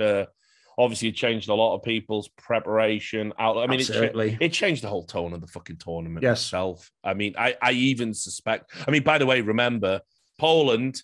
They're the people taking the bulk of the refugees. There's been 1 million displaced people because of this conflict, most of which have gone to Poland because obviously it borders. And got to say, the Polish government have been incredible in extending support. And have been helping bus people. Yeah. There was even a thing I saw that those countries, including Poland, were allowing you to come even with like your pets, even if you didn't have documentation from them stuff. So obviously, people are worried about leaving stuff behind. You've seen silly stories where people stay for a bloody cat or something, So I thought it was pretty cool that it was sort of extending the arm like that. Yeah, and they've led they've led the world in how to sort of respond to this, and it is being mirrored. There's talk right now in Britain about us just dropping any of the necessary sort of credentials you would need to get the paperwork to come here, and we're going to just house refugees from the conflict, and other European nations are going to assist as well. But obviously, when that's happening just down the road, you've got. There is a weird atmosphere. And as I said, I thought the fans carried themselves. I think we didn't get as big a crowd as we could have had because of this. But still. So, yeah, I mean, it just completely changed the tone of the event, obviously. But, we still got, incredibly under the circumstances, we still got some good games and we still got some good fucking stories. Yeah. So, I'll just start with, kind of, just the obvious stuff, and we can kind of like just pick various bits out. FaZe, overall winners. I mean, I felt that they had a chance. They were my pick over on Pop Flash, the Deserto podcast that we do. I mean, obviously, again, asterisk, mitigating circumstances. FaZe had to use 3 different lineups over the course of the tournament due to COVID. People were popping for COVID on the team. First Rops, then Rain. And JKS got a much longer run out than he thought. He got to play 6 matches. And incredibly, despite using a stand-in, they didn't drop a single map in the playoffs. They went 7-0 to win overall. Now, the final was epic. I'm not doing it justice by saying it was a 3-0. It was as close to 3-0 as you're ever going to see, probably. And just... a tremendous effort. But was epic for real. Oh, yeah. But we'll start by talking about FaZe. I mean, obviously, so many little different parts to it. Carrigan, the king of using stand-ins. JKS, the stand-in himself on a redemption arc, little boost to his career, although not as much as the fans on Reddit are saying. Brokey, top player at the tournament, established himself as an elite level AWPer. And of course, Robson Twists. Finally, it does look like we've got a FaZe fucking lineup that will be up there over the course of 2022 as being the best team in the world. Oh, I thought, generally, this is an example of where, even though I know fans, for sentiment reasons, if you win the tournament, they'll say every player did his part and was good or whatever. Usually that's not always the case. You sometimes have someone actually underperformed or just nominally did their role. Maybe a guy overperforms as the MVP. This really was an example of where every single active member of FaZe Clan, including Rain when he was there, when obviously it was Rob to be replaced, did their role. Absolutely. In fact, you would probably even say some of them, in cases of like Brokey, JKS, actually overperformed. They probably gave you more than you should have had for them. So to me, this was like some out of the movie, mate, this run. I mean, the idea, you drop a map, everything's super close. You're beating, even the way the bracket was made, it's like the bracket wanted Carrigan to go to the final. Like you got Gambit and Heroic, the two teams that were amazing online, but they haven't quite proven it to us in big stadium events with crowd, and you put Carrigan there. Yeah, sure, you handicapped him a little bit by giving him a stand-in, but this guy's made for that moment, isn't he? To be fucking mid-rounded on stage, and the other team's losing their shit because they can't call a mad online timeout with the coaches talking to you all the time, So perfect storyline. Then you look at all the players. Like when Rops was in the team, he was doing very well. Rain did his job when he was in the team. JKS did his job. Brokey way overperformed, but they needed it at this event. Quite frankly, who knows if they win some of these series if he doesn't. I actually thought Twists, interestingly, I could see when he'd actually been moved some of the roles when they brought JKS, and I could see he actually looked like someone sacrificing, sometimes being a bit more of an entry. Also, by the way, you can tell Twists is the most comfy player of the FaZe guys because, mate, how many fucking clutches does he either win or just barely lose? It's like he's in every time he's in one now, you think you can win him, like in every one. He had huge impact over the course of the tournament. Yeah, so I thought all in all across the board, what a mega performance by this team. I just thought the problem is it was so epic. I struggle not to just go like too far and just make it too hyperbolic. So yeah, I think it's so cool for the Carrigan story that he's done this. Essentially, he's done it his own way, hasn't he? He's had his own unique path to success, not just the international roster, but winning with these stand-ins. I'd even say there's probably a real lesson to be learned. Bear in mind, he's done it 3 times now from what's still possible when you have a stand-in. I'd even say NIP's shown this to you right now. Just because you have a player, because remember, NIP and FaZe have the same scenario. Your main star player goes out of the team. You bring in a stand-in who's not as good. Everyone else, let's be real, it does sort of give up. These guys didn't, so fair play to them. They battled on. I would just say the only downside of the whole story is I feel like there's no real satisfying outcome to the JKS thread of the story, though. Because realistically, he ain't joining FaZe. Like, spoiler, even if they wanted him to. Like, everyone in FaZe fucks heavy with Rain. They all love him. He's a player's player. And Carrigan, especially, you notice he went out of his way to basically say on stage and elsewhere, like it's like he actually regrets that Rain didn't get to play and sort of sharing this win. So the problem with that one is you have to understand, guys, like just emotionally, I don't think there's any world they're replacing Rain. So my issue is this. I do feel like wherever JKS goes now, he's probably going to have to play for a team that's not quite as good as he is at the moment. Like he actually probably deserves another crack, but I just don't know how many teams there are you can really go to now, But fair enough. Great story. All the ones I've seen the fans talking about don't make sense. Like people are saying like OG maybe. It's like I don't think he'd want to be there. I saw some people say drop Mouse, drop NBK from Mouse and bring JKS in. I don't think they would want to pay him. They don't strike me as the kind of org that would make that kind of move where you're gonna have to pay someone a sizable salary or something along those lines. It's certainly not where they are at the moment as an org. Like, here's the thing, I think they could do it, but the problem I have is if you've got this whole like pipeline of people from your academy squad, they probably want to use that angle. That saves you money if anything, like we were talking about. Yeah. Well, I mean, it turns out as well, by the way, if you were going to make any permanent replacements, as they've already shown by using people from the academy team, it works. You've already got them on the books. I'm not saying they're as good as JKS, maybe. But I mean, it works within. And spoiler, because I noticed a lot of people missed this dude. They made the guy who was their academy coach their head coach now, so I'm pretty sure they're committed to this idea of using the academy talents for obvious reasons. Yeah, So, I mean, the other one, everyone seems to be going, oh, this Fnatic is selling Brolan for loads of money. So JKS would absolutely not want to play in that squad whatsoever. And by the way, that squad is a fucking bust. I've been watching them struggle in these RMR qualifiers, these open qualifiers. They're losing to teams like fucking Illumina that they lost to today. Yep. Like the management, we'll talk about this with the Smoothie thing after we've wrapped up Katowice talk. The management there has completely fucked everything. Like, it's shocking. It's shocking how bad they've handled it. But anyway, so I mean, listen, I could see him. I could see a world where, you know, Team Liquid or maybe even EG. Those would be cool pickups. Yeah, that seems like the obvious one. Because I mean, look, like real talk, like Breezy's terrible. Breezy's missing. You know, as I said, I don't think Shox has found his feet in Team Liquid, and I don't know how long they're going to be willing to wait. Keep in mind, you know, we're already in March this year, and you know, we're all meant to be revitalizing our fortunes, and they crashed out of a big tournament super early. Oh, again. For sure. So, you know, how long are they going to be willing to try?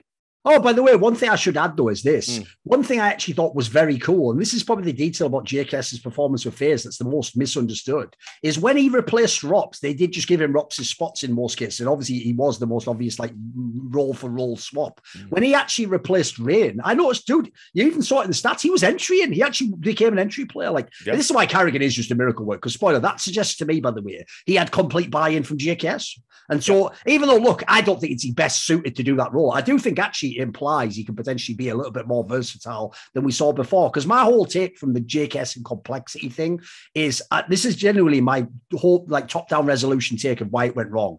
I've heard from the stories that he was one of the people when they noticed they had all this role overlap who basically agreed to sacrifice to sort of take one for the team. But in doing so, he tanked his own game. So my vibe with JKS is this, because he is a pretty soft-spoken guy. He's not like a big ego. He's not how I present Nico. He's the opposite.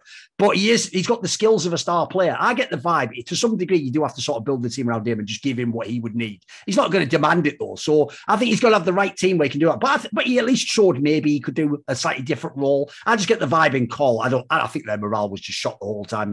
That seems like it was a bad scenario for everyone involved. Yeah.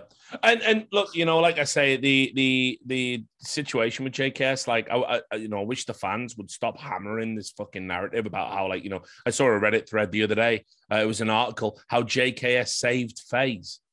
That seems like a bit of a...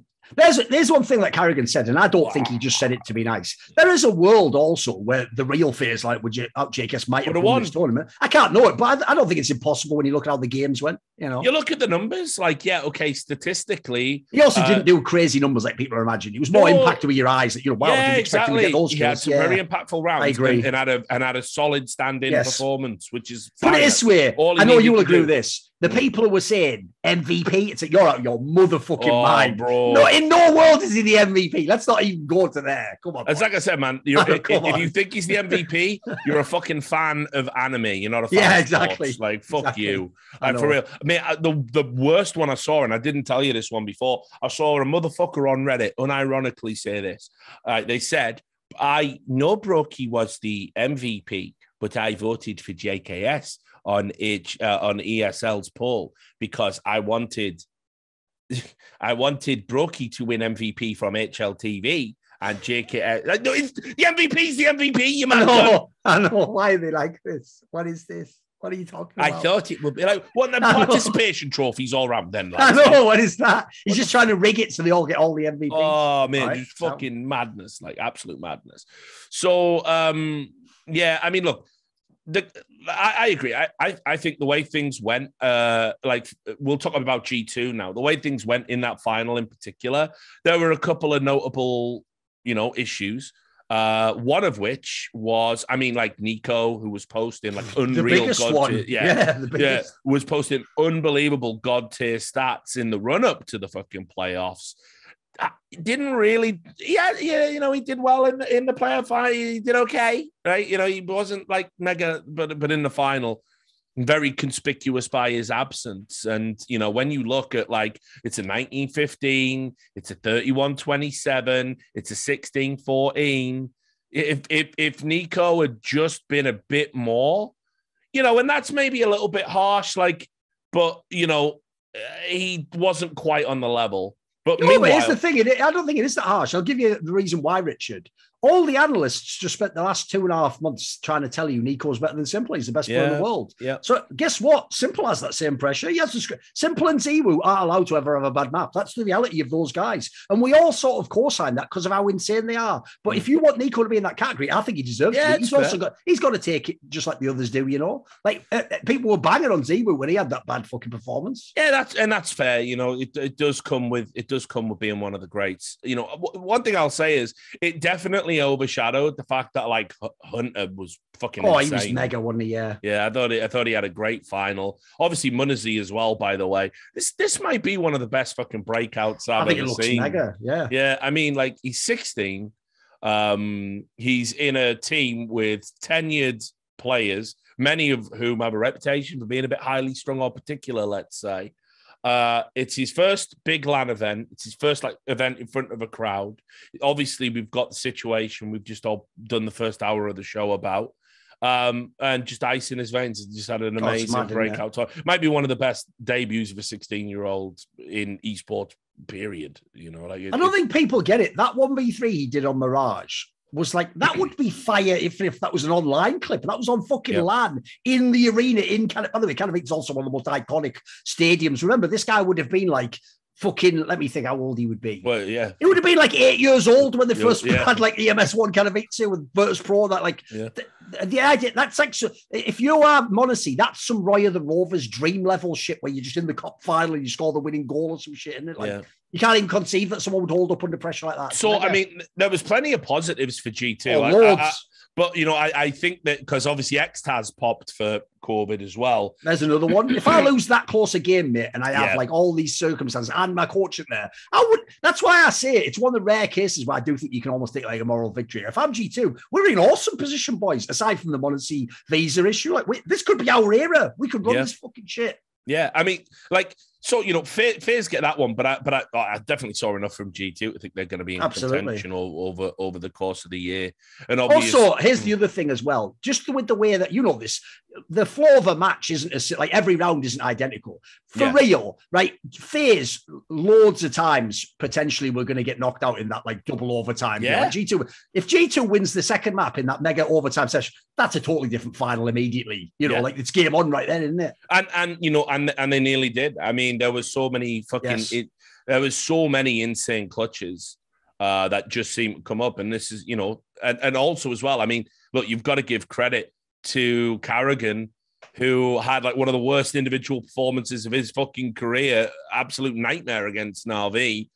And, you know, he was much better. He said, I'm going to be better next time around. And certainly he was. So, I mean, look, you know, that's just one of those. That's just one of those ones. And Carrigan's even said it to me. I remember famously he said it to me after the Boston Major. We're in a bar, you know, we're all there. And he says, sometimes you just don't win. You know, it was in his mind, he was just zen, like calm about it. Think about the Boston Major and how much of a nightmare that is in terms of it being a missing ring. He said, sometimes you just don't win. And that was that. Sipping a beer. Okay. And that you know, it was G2's turn to find that out. I think had Xtaz been behind him, I've got to believe they would have made an adjustment and took one of those maps with them being as close as what they were.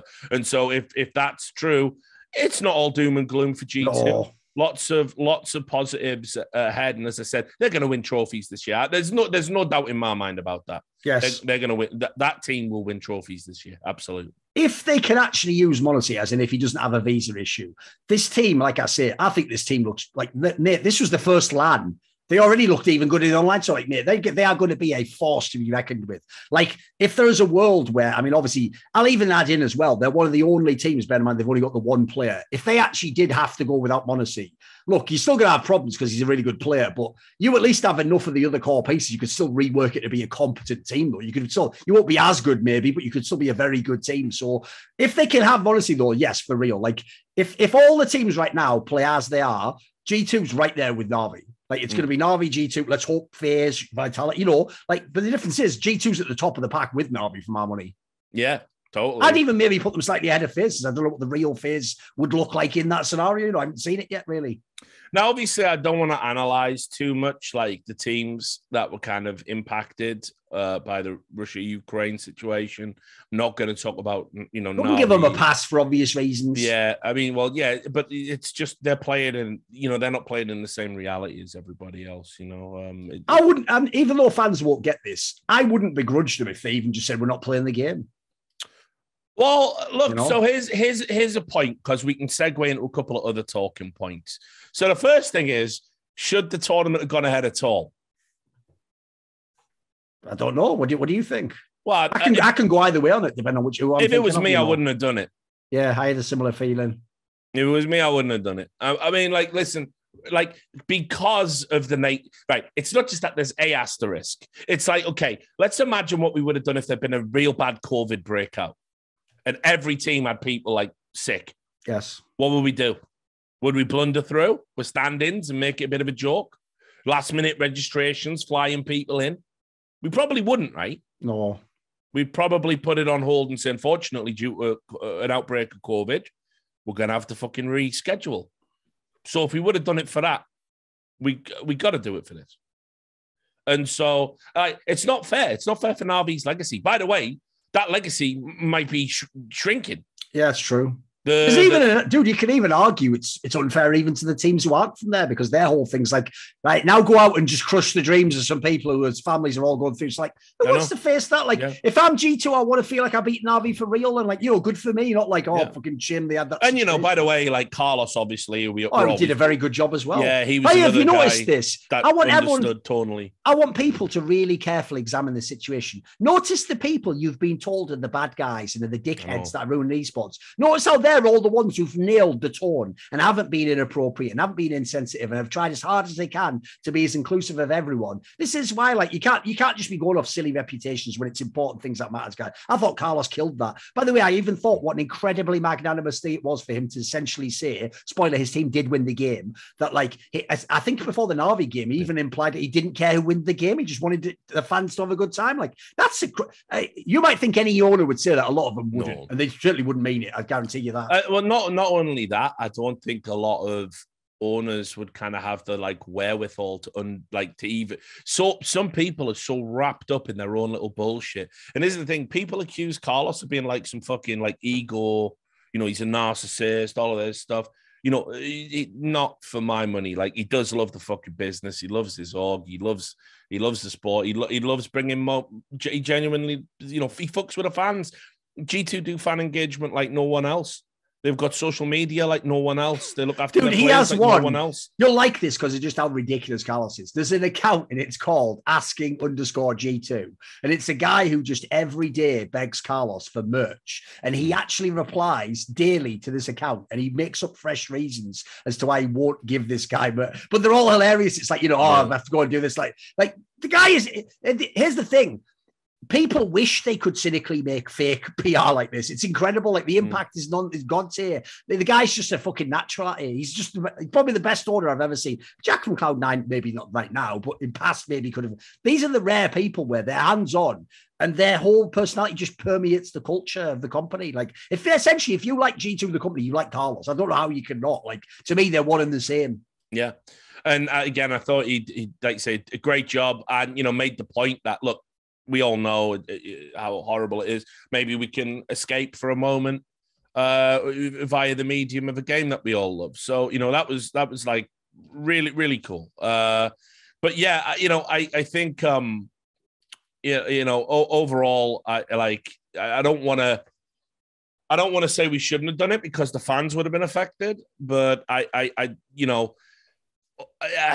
the players couldn't focus. Oh no. Understandably so. And because of that, for me, how can you expect Navi to go out there and perform? How can you expect? No, this is something I even realized myself, because if you notice, I'm always very, very careful if I have a tweet on this particular topic. If anyone's going through a real life extenuating circumstance, death of a family member, birth of a family member, some sort of complication with someone ill in your family, I always try to do a tweet that the gist of it essentially goes like, on the one hand, if you you have to quit the tournament, you can't play, you play badly, no one will blame you, of course not. On the other hand, if someone actually succeeds in doing so and sort of like is able to bear it, isn't that heroic? Doesn't that go beyond esports?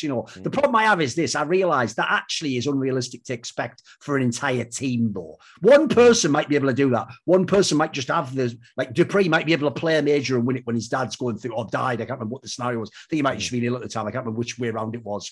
Someone might have it where the family, one person can do that, maybe one or two. But the idea that like 5 people affected and coaching staffs, like I think the cumulative effort's too much. I even think to some degree, even the one guy that might have been able to hand it, he's just going to look at the other people in his team and it's going to affect him emotionally in that sense. So I actually think when you look back now, it was naive to really think these teams could have just played a normal game and we'd go, I didn't even notice there was anything off with them in the game. Like, and then you add in, we had 3 of them.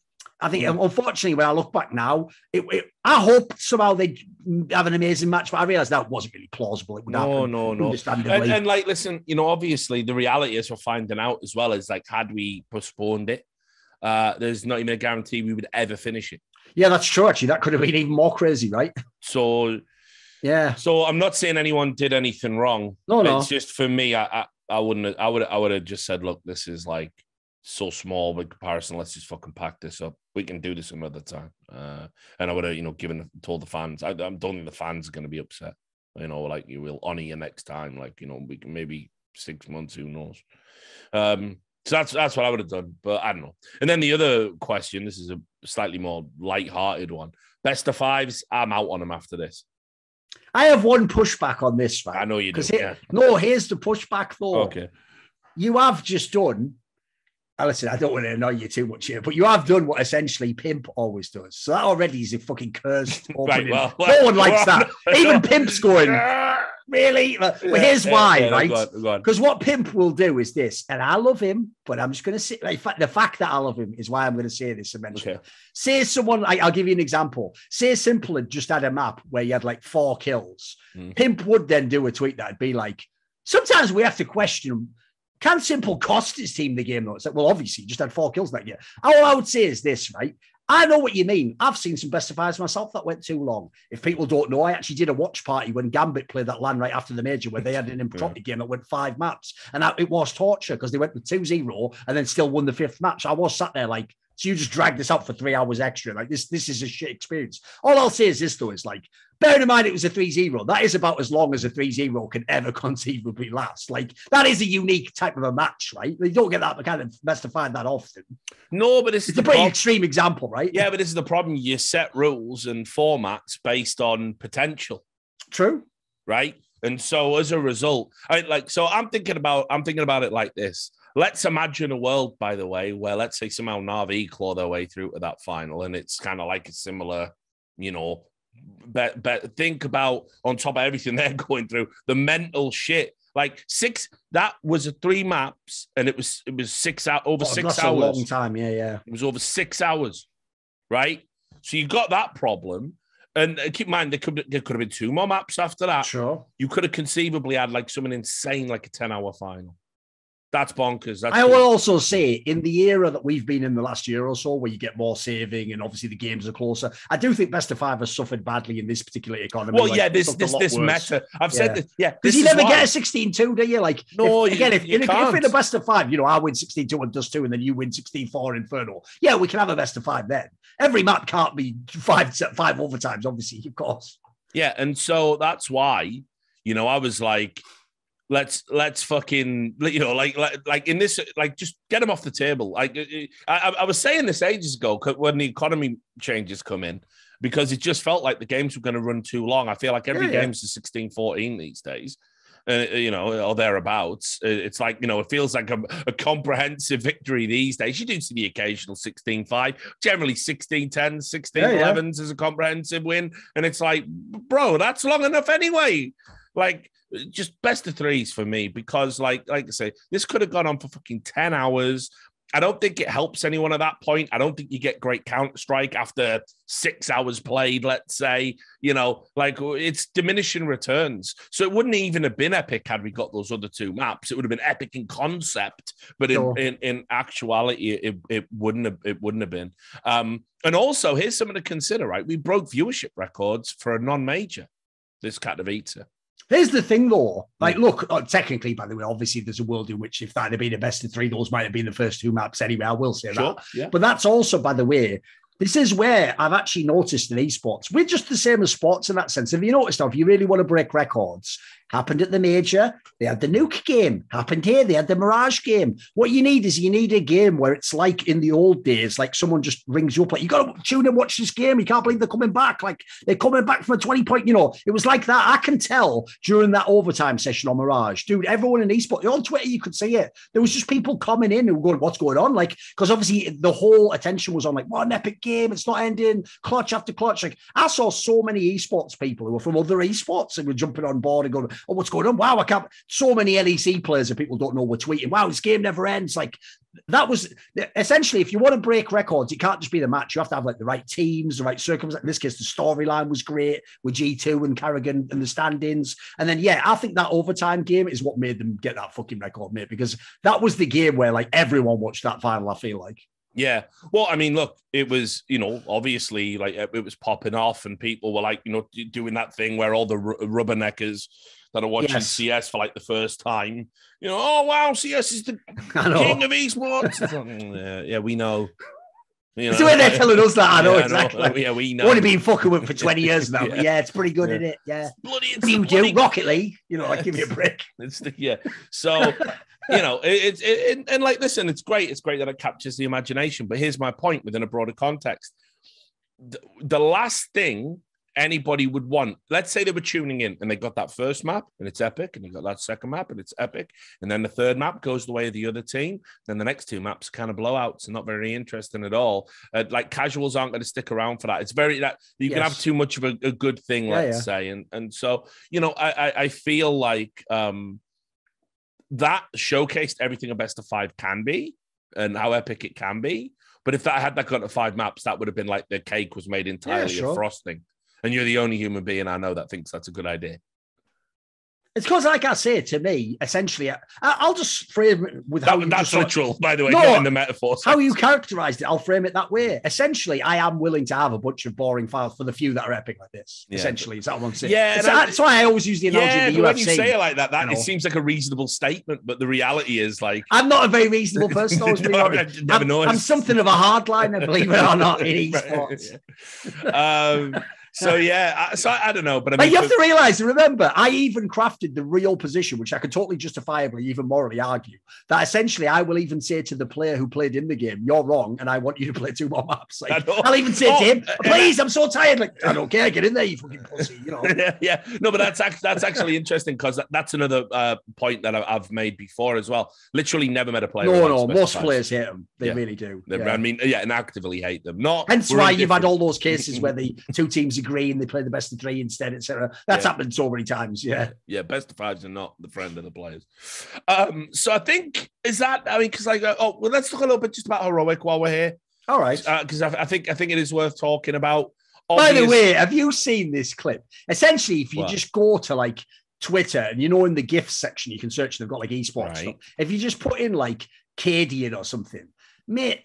There's like one of the first things that pops up from what I remember is like, he's done 1 million celebrations on player cam, obviously. Yeah. He's got one that you're going to think I'm like exaggerating because I'm going to use the best example ever. I'm literally on it right now. There's one, I'll see if I can find it, where basically. Is it the one where his eyes roll up in his head? It's the one where he's going like, dude, it's like that famous Hillary Clinton one. The one where she was stood next to like Bill Clinton. She goes like, yeah. But it's like so over the top pantomime that it's like a legendary, an infamous gift. There's one that's like that where he's just, it's like, so like, that's why I did the joke on Twitter, because it's just what Cadian's like now. I said the joke is when Cadian opens a packet of fucking Lay's, which are Walkers, if he opens one of those and it's a third full, this is how he reacts, because the joke is every packet's a third full, isn't it? Like, but mate, on the one hand, I actually know, unlike other people, he really is one of these fuckers, if you're a fan, who he is just a guy who is that excited about everything. Like, he's not actually faking it. It's just that it's like, it does seem almost like... Here's what's crazy. So I'm literally looking at it on Twitter, right? So out of the GIFs you can choose on Twitter, he's got like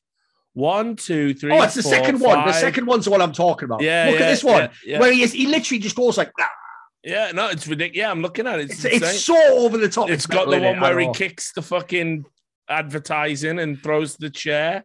There's so many, isn't there? So many ridiculous ones. I had no idea that Cadian gifts were so fucking mainstream. If people want reaction gifts, this is the fucking guy that's making them for you. There's loads. There's so many. Shit. Yeah, there's the one where he goes and boots that background. Yeah, mad. I didn't even know.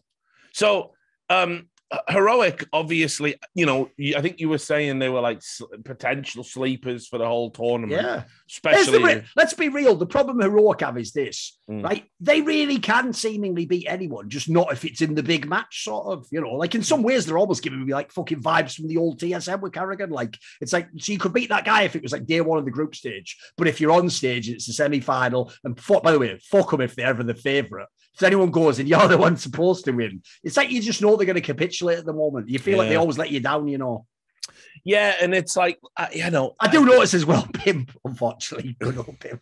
He did also do the cursed tweet where it was sort of like, I notice everyone's sleeping on them as like a winner. Like, here's the thing, he's totally right, but obviously, Pimp, the universe is just like, fuck you. Like, then it's getting 2-0 slapped by a standing of God's. Yeah. You can't get a break, Pimp. I know, mate. All right. But let's just talk a little bit about it, because so. That's up there with me. I'll give you a little comedy since people are obviously the fans of this show will appreciate this story, right? Everyone knows my notoriously bad track record with predictions. Well, when you literally walked down mental. I am my fucking eyes. Like, here's one where I did it. Are you ready? Low key, I did it. I am kind of eats it. Are you ready for why? Because I do a small show I do with a guy who used to be in Hits UK Rich. He's now called Rich's Wrath on Twitter, right? And on this show, it's sort of like a debate format or whatever, where we take it's called Side Select. I watched some of it actually. Yeah, we did one, and at the end, to keep it fun, we do a thing where we do like a bet on a different out game, and obviously we have to take opposite sides of it, right? And we actually had picked FaZe Gambit for this, and I'd taken FaZe, but this is where I can't ever get a break from the universe. So obviously, the second I heard that they're not using like the real lineup, and especially that like fucking Rops or whatever was out, oh no, it was raining, she was out or whatever. I immediately went in the group chat. And I was like, look, obviously we can't do this as the bet anymore, can we? It would be unfair to anyone, win or lose. And then obviously he was like, yeah, we'll roll the bet over next week. And then obviously the joke is they just won everything, didn't they? Like, so I actually would have won that with the fucking standing, but I've just done myself. I tried to be fair, and in doing so, like I could have just waited till after, couldn't have just gone, oh, but it's unfair though that standing had to play. But I've done myself. Happened to me, mate. So obviously with the new sponsor, Midnight, right? I was going to do a watch along of the finals, and bet on the games, right? And like it's an interactive, way to get the sponsor across. And then obviously, when the invasion happened, I thought this is really like it's inappropriate, because obviously everyone's like upset and sad, and there's me like now, but you follow along, So Bet Responsibly. So I shelved it because I just thought it's really like crass, but I still. Because now that I'm free from the talent pool, I can have a flutter, So I did really well. Every bet I placed in the playoffs, cha-ching, cha-ching, cha-ching, all the way, winning them all, right? Winning them all. And so I'm like, right, no problem. I'm going to go big on it's because even though I predicted FaZe to win. You bet on G2. On the fucking morning of the final, I got up and I went, mate, this is still beating this G2. I thought the same thing, to be fair. I thought G2 was going to win all that scratch that I'd made. I just put it in, all in. So then you were just watching all these overtimes. Like, yeah, please. And then, like, Rops having to win like 1v4s or whatever to like win the round. Like, no, but that would have been a hilarious watch along. I know it would have been as well. While I was watching it, while I was watching me just get fucked like that. Right, I was like, I had another bet, right, on Liverpool to win the fucking Carabao Cup against Chelsea. Now it's just null and void because it was 0-0 at full time. Nice.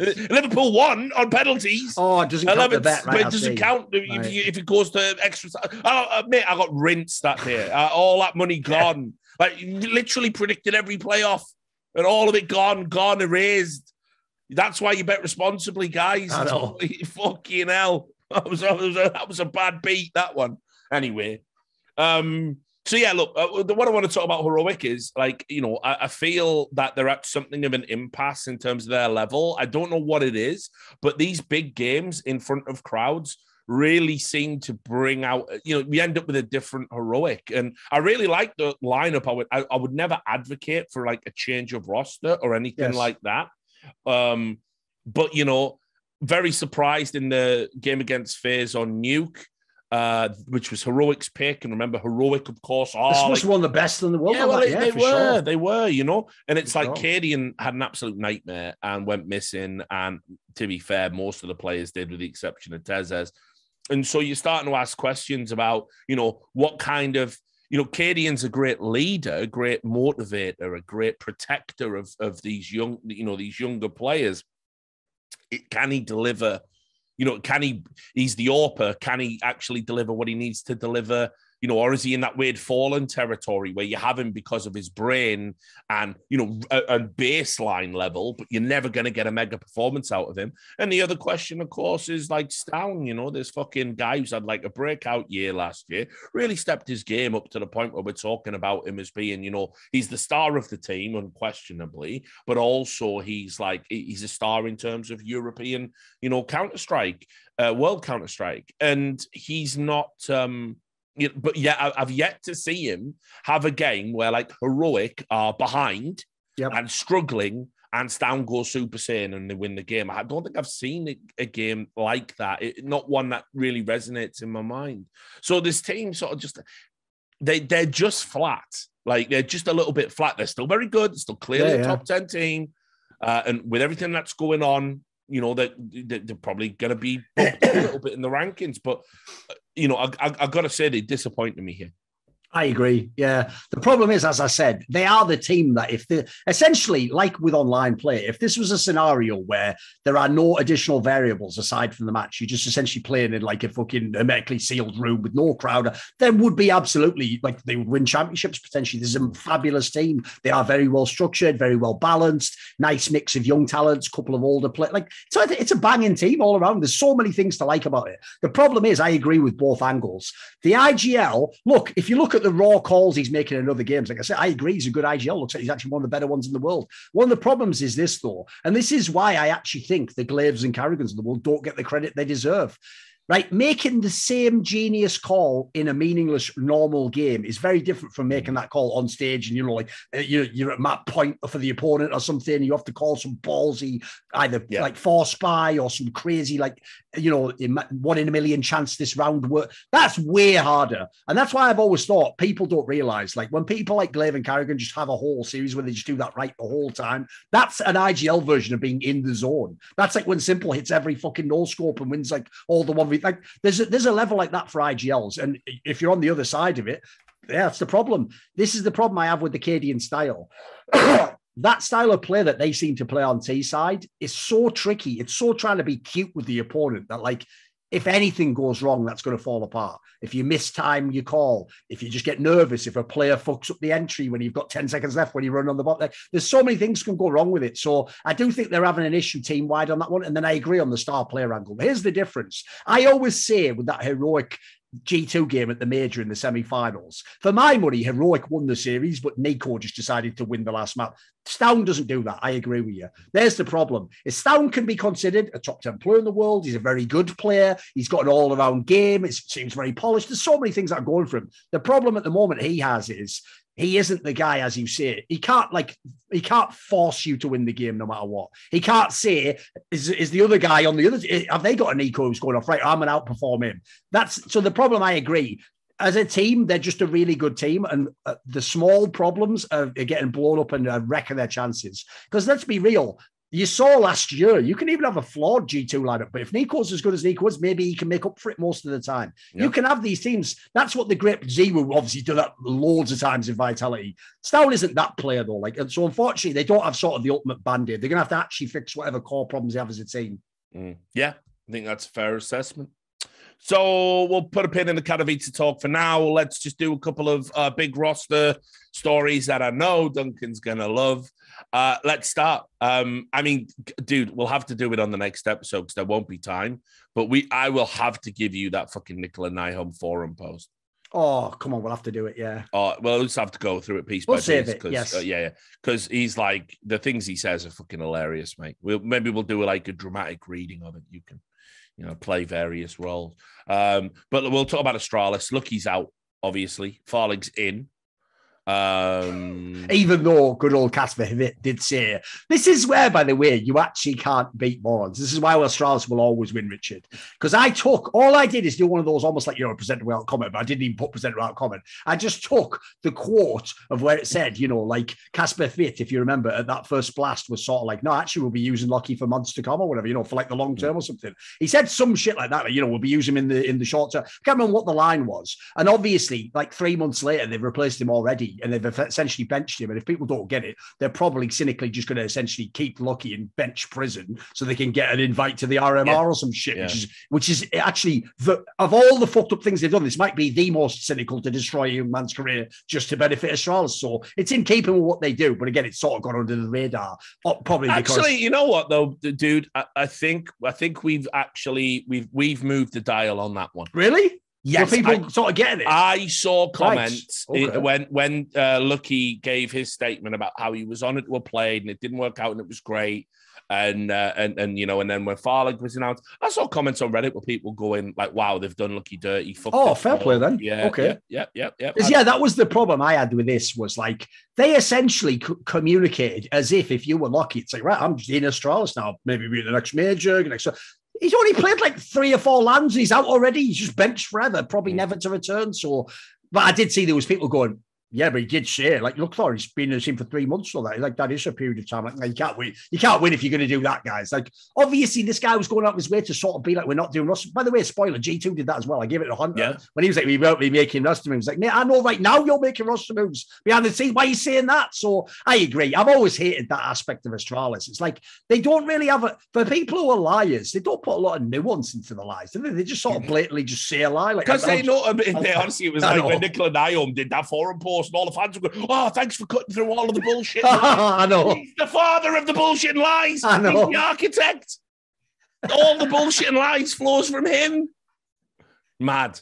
But listen, I'll say this, right? Like, listen, I know we've been down on Lucky the whole time. That's only because he's shit. Yeah, of course. But he wasn't set up to succeed in any form, So, like, you couldn't have asked for a worse debut in Tier 1 CS, like, just as a potential opportunity. Realistically, Lucky should just be in a team like Copenhagen Flames. Then it's all fine, and he can figure out his own career from then on. Exactly. And you'll notice, as you rightly point out, he's not going to get that opportunity. No.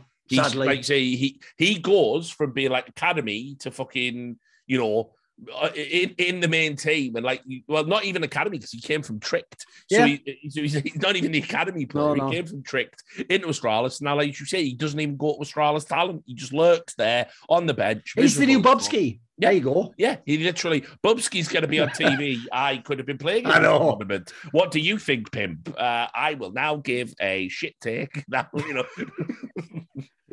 I think Heroic's going to win this team. And if it doesn't, then you can mark my. Did Hunden do anything wrong? It's just ridiculous. But look, so Farlig's an upgrade. I mean, like I thought Farlig, he spent a while in free agency, a bit longer than I thought he would. I think he's one of those players that low key players actually rated. So the question now becomes, Australis with Farlig, are they a drastically different prospect to what they were before? And keep in mind, obviously, they just went out in, what was it? Was it 7th to 8th? That's something like that, yeah. So a slight improvement on where they've been, but certainly not where they're going to want to be in terms of the reputation and pedigree of the org.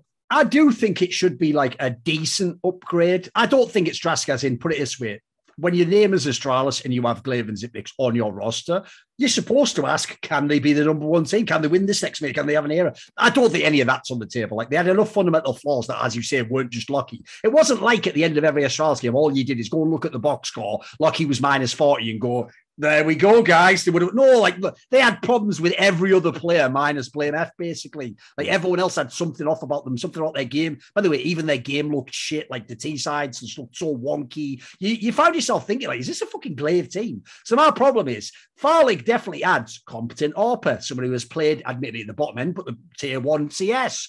All these positives get added. But my issue for real is not just the Farlig angle. It's more like, are they going to fix the other angle? Like, is Config going to get shit together? Is Zipnix going to start playing like he gives a fuck? Is Glaive going to actually are we going to see... Well, to be fair, Zipnix was improved at this He had a couple of better games for sure. Yeah. But yeah, they have so many problems in the team. I would personally suggest like, look, I can't really know, obviously, with the whole CIS thing as to whether we're going to make the top 10 way less competitive. I don't see this as anything. I don't see it as a contender team, put it that way. And if they can turn it around and people can all transform their games like they say, I'll have to give it up. But I suspect this will be like more of the same, but just slightly better.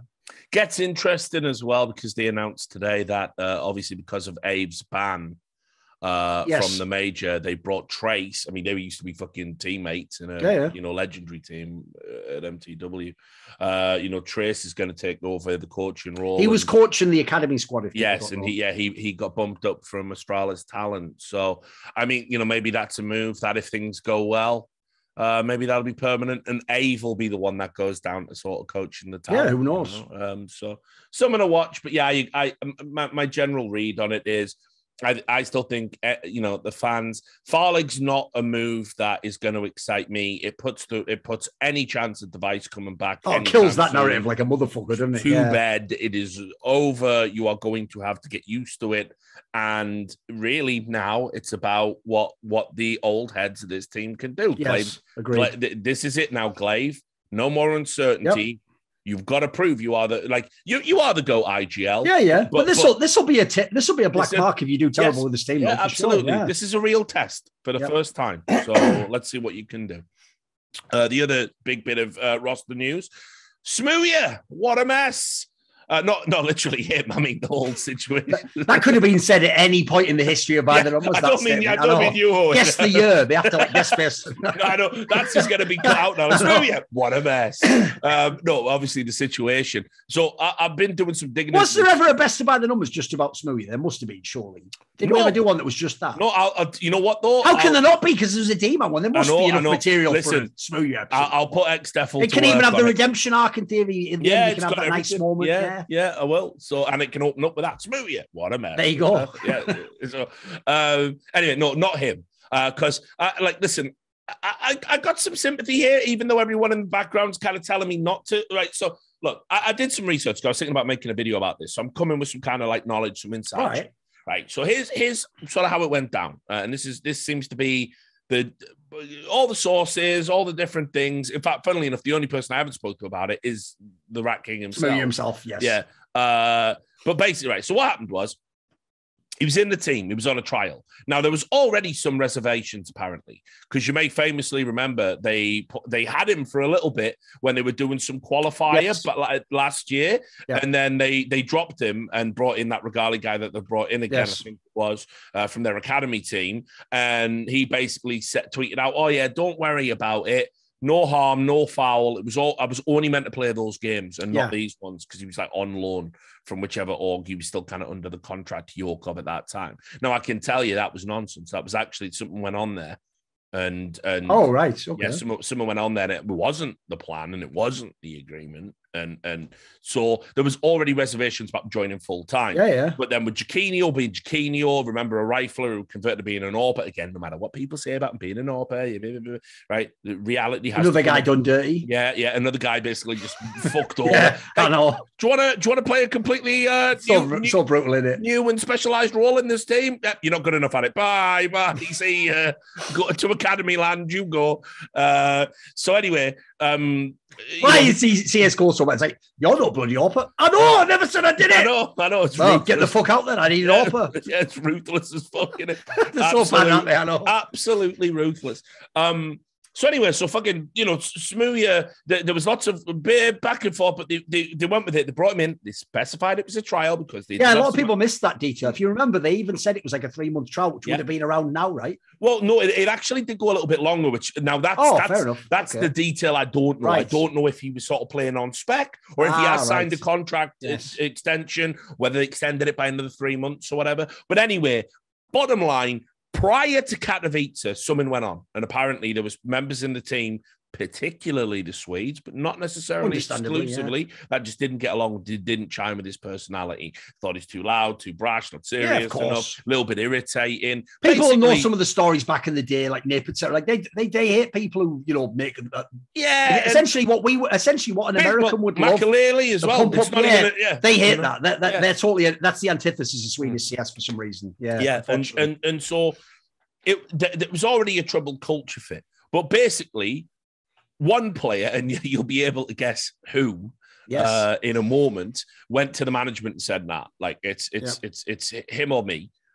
And the rest of the team aren't happy, back me up. So make a call. And in that moment, they had made the decision prior to Katowice that no matter what happened, even if they won the whole tournament, Smooya was out. And so the management then went to Smooya and said, listen, we're fighting to sort of keep you in the team here. The team's a little bit despondent. They're not big on you. This is your last chance. You've got to make it work. Even though, of course, they're already cutting him. They go, do the tournament, doesn't work very well. And you can see there's like, all sorts of stuff fucking coming out. People were suddenly highlighting clips from Blast, I think it was, where it was like, he was saying, have you ever seen a bald egg fly or something like that on the thing? And right. His face is just like, right. Get this cunt. Yeah. You can just see it, right? So anyway, the Katowice tournament does go well. Smooya goes to the airport to fly back, and he gets told, there, you're out.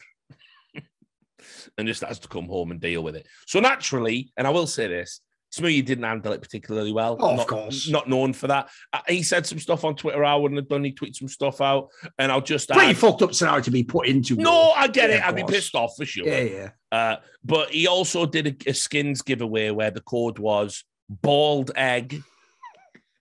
You have to understand, fans. I know you guys who are long-term viewers will know this. Smooya's not exactly the fucking sharpest tool in the box. He doesn't have a lot of nuance, does he? You have to realize he probably thought that was some like God-tier cipher that only people who know would know what I'm talking. Everyone knows there's only one bald player in the team. Like, what? He, in some ways, he's his own worst enemy, isn't he, Mitch? Believe it or not. So no. I know that. And then he also right, did. I know. He also did. Look, I'm not going to tell you guys who it was. I don't like drama anymore. All I'm going to say is Cody is fuck the bald egg guy who used to be an LGB before Fnatic. Like, yeah, you know what I mean? Like I was so mate. I know exactly. So no, he also did like I think it was an Insta thing where it was him in a mask doing this, and it said back home, fuck you know who. I like that. I like the way he's still dropping breadcrumbs. Now, I won't reveal who it was, though. Guys, but now, it's so ridiculous. I'm going to go out on a limb and say it was Crims. Seems like it, yeah. Yeah. And also, you just think of the rest of the team. Like, Mezzy and Alex must have known what they were getting into when they brought Smooya in, for fuck's sake. Yeah, and listen, they're from the UK. From my understanding, apparently Alex is a little bit down on him as well for whatever reason. But anyway, look, as we'll get to, so Smooya's out. Right, he's cut from the lineup, despite the fact that we were talking in the last episode about Fnatic are on the ups, and they were, they're literally right. So, okay, how badly can you handle a roster? An exercise. We're about to find out. Yeah, exactly. An exercise.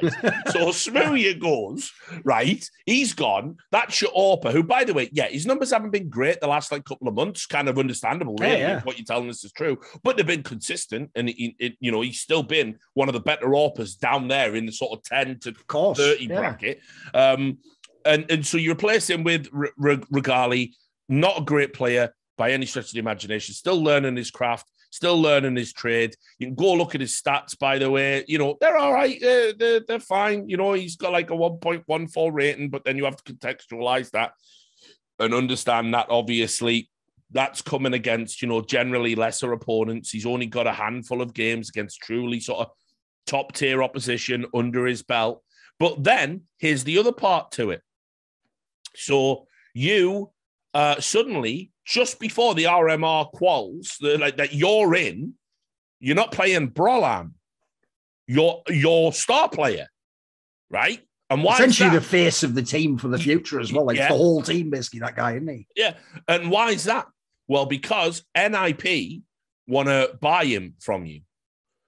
So to be clear, you must have had no inkling whatsoever that this was coming. If you did, you're an absolute clown that you made the team in this order. Yeah. So now you can't play Brolan for these must-win games. A qualifier to get into a qualifier to get to the major. It's a long, long road. Doable. Would have been doable with the squad you had if everything went right. Now you've replaced your Orpa. Now your star rifler's out the team. Your star rifler's out the team, and you're replacing him with Pepso. And we know you're definitely going to sell for all the flexing and all the haggling. Of course they will. Right? Because you have rebuffed the first bid. You've rejected that. Apparently it was 600,000. Wasn't enough. They're holding out for closer to 820 or something like that, according to reports. And obviously, NIP just wanted... Smart move, by the way. NIP don't have many people they can sign. You've sort of got over a barrel there. I even myself thought to this is an angle I thought, because obviously we have an inside on the industry where even if you don't know, you can speculate. I even wondered myself, maybe that's part of why Device hasn't come back. Maybe he said, I want to have like a competent team before I return or something. I'm sure that, by the way, great way to make Device want to play with you more if you bring fucking Brolan over. Yeah, well, there's a lot of implied value if you nip to this move. Yeah, it's and sort of makes me wonder almost as well if, like, behind the scenes, like, I don't know if Device has said, like, you got to get me some help or something, like, what I mean? Like, that would be totally reasonable. Or the other one is maybe Device doesn't come back. You got to, unlike Fnatic, you want to have a name that you can present that fans will be happy. One of the initial reports was that it was going to be a swap deal. I saw there was like a dodgy tweet that was like that. Yeah, it's like some bullshit account. Yeah, there's no way. All you need to know about that, and genuinely, this is all you need to know, is Khan himself from Fnatic retweeted that, obviously to make fun of it. Yeah. Not because he actually secretly leaking a deal from his team, like to make fun of the fact it's obviously a ludicrous premise if it's not true, isn't it? Yeah. I mean, I don't know actually if it was, because, this is a tangent, but I'll just mention it. So somebody... Oh yeah, this is okay actually. So it is. These are the people who said that was. If these are the only people who said it was a swap deal. So what happened was, right? There was a new account created called Oil Leaks, and I had right. Can't. Why are we in such a clown world on this shit? No. But you're gonna like this. You will like this, right? So. People were mentioning it to me on my stream because I've been streaming the RMRs lately, and they were going, "Seen this new leak account, Richard? Like Polish leaks, like Danish leaks, bloody clout seekers." And I was just like, obviously, I've never even looked at the account, right? So I was going, I just said, "Oh, yeah, it's probably that," because the Polish leaks account shut down, and then this one springs up. It's probably that guy. Yeah, it's probably that guy. But anyway, I went and looked at the account, mate. It's a fucking parody account. Yeah, exactly. Everyone's a fucking moron, aren't they? So the fact that, listen, put it this way, they were taking the piss out of all of these leaked sites. That's what they were doing because they were saying Simple is going to go back to Team Liquid as he has expressed an interest. Oh, right. That's good. I like that. North American Counterstrike and stuff like this. And people are like retweeting it and believing it because obviously there's just no filter for this garbage. And then their last tweet on the account was just like, unfortunately, due to the recent amount of oil leaks, we have now run out of oil and we cannot post anymore. And it's mirroring that fucking stupid Polish leaks account because they were going, sad news, we have to stop clout chasing or whatever the fuck. So, not even Polish, Danish league. I think it started as Polish leagues. Yeah. Anyway, so whatever. So basically, it's a fucking parody account, and it's pulled the wool over everyone's eyes. So if they were saying it's a swap deal, then obviously it's a joke, and it never was. But if it was reported elsewhere, then who fucking knows? But the bottom line is, that would never happen in a million years. Why would Device do that to himself? So anyway. Back to the point. Let's assume Brolan's gone. He is gone. The deal will be done because otherwise you've completely fucked yourself up for the RMR for no reason whatsoever. Yes. And so who are Fnatic going to get? What's that money going to do, by the way? Who are you going to go out and buy? Who's going to want to come and play in this fucking busted-ass patchwork squad now? And I think it gets worse as well, dude, because I have to say, the man of the hour, the one who was pissed with Smooya, like, if you're Crims, are you really staying in a team that's got almost nothing left? Like, you remember all those stories we've heard, maybe JW and Flusher and Olaf do like a last dance type thing. Mate, there's so many, and Andy's also a competent player. He could go to other tier 1 teams. Like, I feel like this is where you just lose Crims. You've got almost nothing left. You've got Alex at that point. Well, put it this way: if you cut Smooya to essentially keep Crims, and then you lose Brolan, and then Crims just says, you know what, I'm sort of done anyway. Like, fuck it, this team's garbage. I'm 27. I won everything. I'm a fucking legend. I'm out. Like, you are the most incompetent team manager ever at that point. Yeah. So I mean, no, but it's the point. Like, how can you even commit to the Brolan thing after you let Smooya go? Because I find it very weird. Can't let them go. Yes. You can't let them both go. Yep. Before a qualifier, which will literally decide whether or not you're at the next major. Yep. Wow. Fucking wow. So, mate, everything we said last episode about Fnatic just unranked. It's just gone, yeah. Yeah, it's all nonsense now. I mean, listen, here's a broader point, right? So I'll just ask your opinion about this. We don't even have viewer questions, so we'll double up next one, so we can just do these. Like, do you think like these teams, like when it's like, oh, I just don't get along with it? Like for me, you should be doing something heinous to get cut from a team, yes, not just be a little bit annoying or whatever. Yes, it's madness. Like, why does everyone have to be friends? There's no other job, by the way. You would. I don't even think in sports, honestly. Like it's nice when everyone gets along. But I know multiple teams where legendary teams that have won everything, where the dressing room's completely fucking fractured, but they just come together on a weekend and fucking make it work mega. Yes. Why can't esports teams do that, dude? No, I also think this is an egregious example of it as well to me, because I get this move more if you had a straight fire guy that you wanted instead. And now, as you say, now it could be that maybe this movie wasn't that out of pocket. Well, it's just that this guy's better and you want an excuse to get him in. That makes sense to me. The reason why this move is whack is because you take him out, which just creates a problem. You have no solution to the problem. The Regali guy ain't it, let's be real. And then on top of that, now that you've lost a broad, you've just fucked your whole team. So yeah, I don't get it either. Like I have to say, this would genuinely be what I would say. Unless, because here's the best way to say it.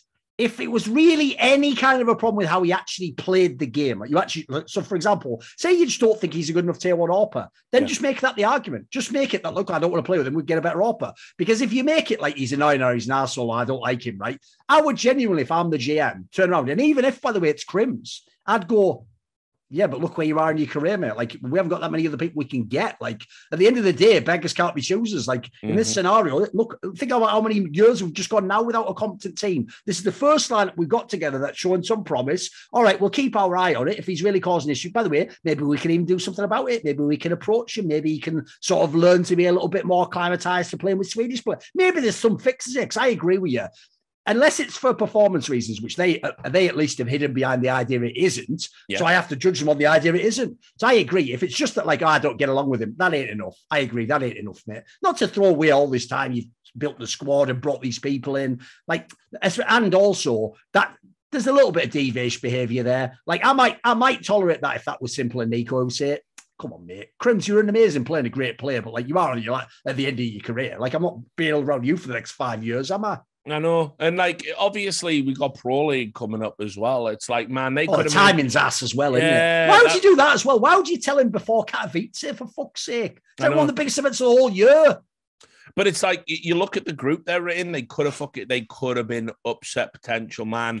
We don't Especially know if now, we don't know if Device is coming back for NIP. Yes. They got that Australian team, the worst team in the competition there, that looking for Og team. They're in with Mouse. Who knows which Mouse is going to fucking turn up?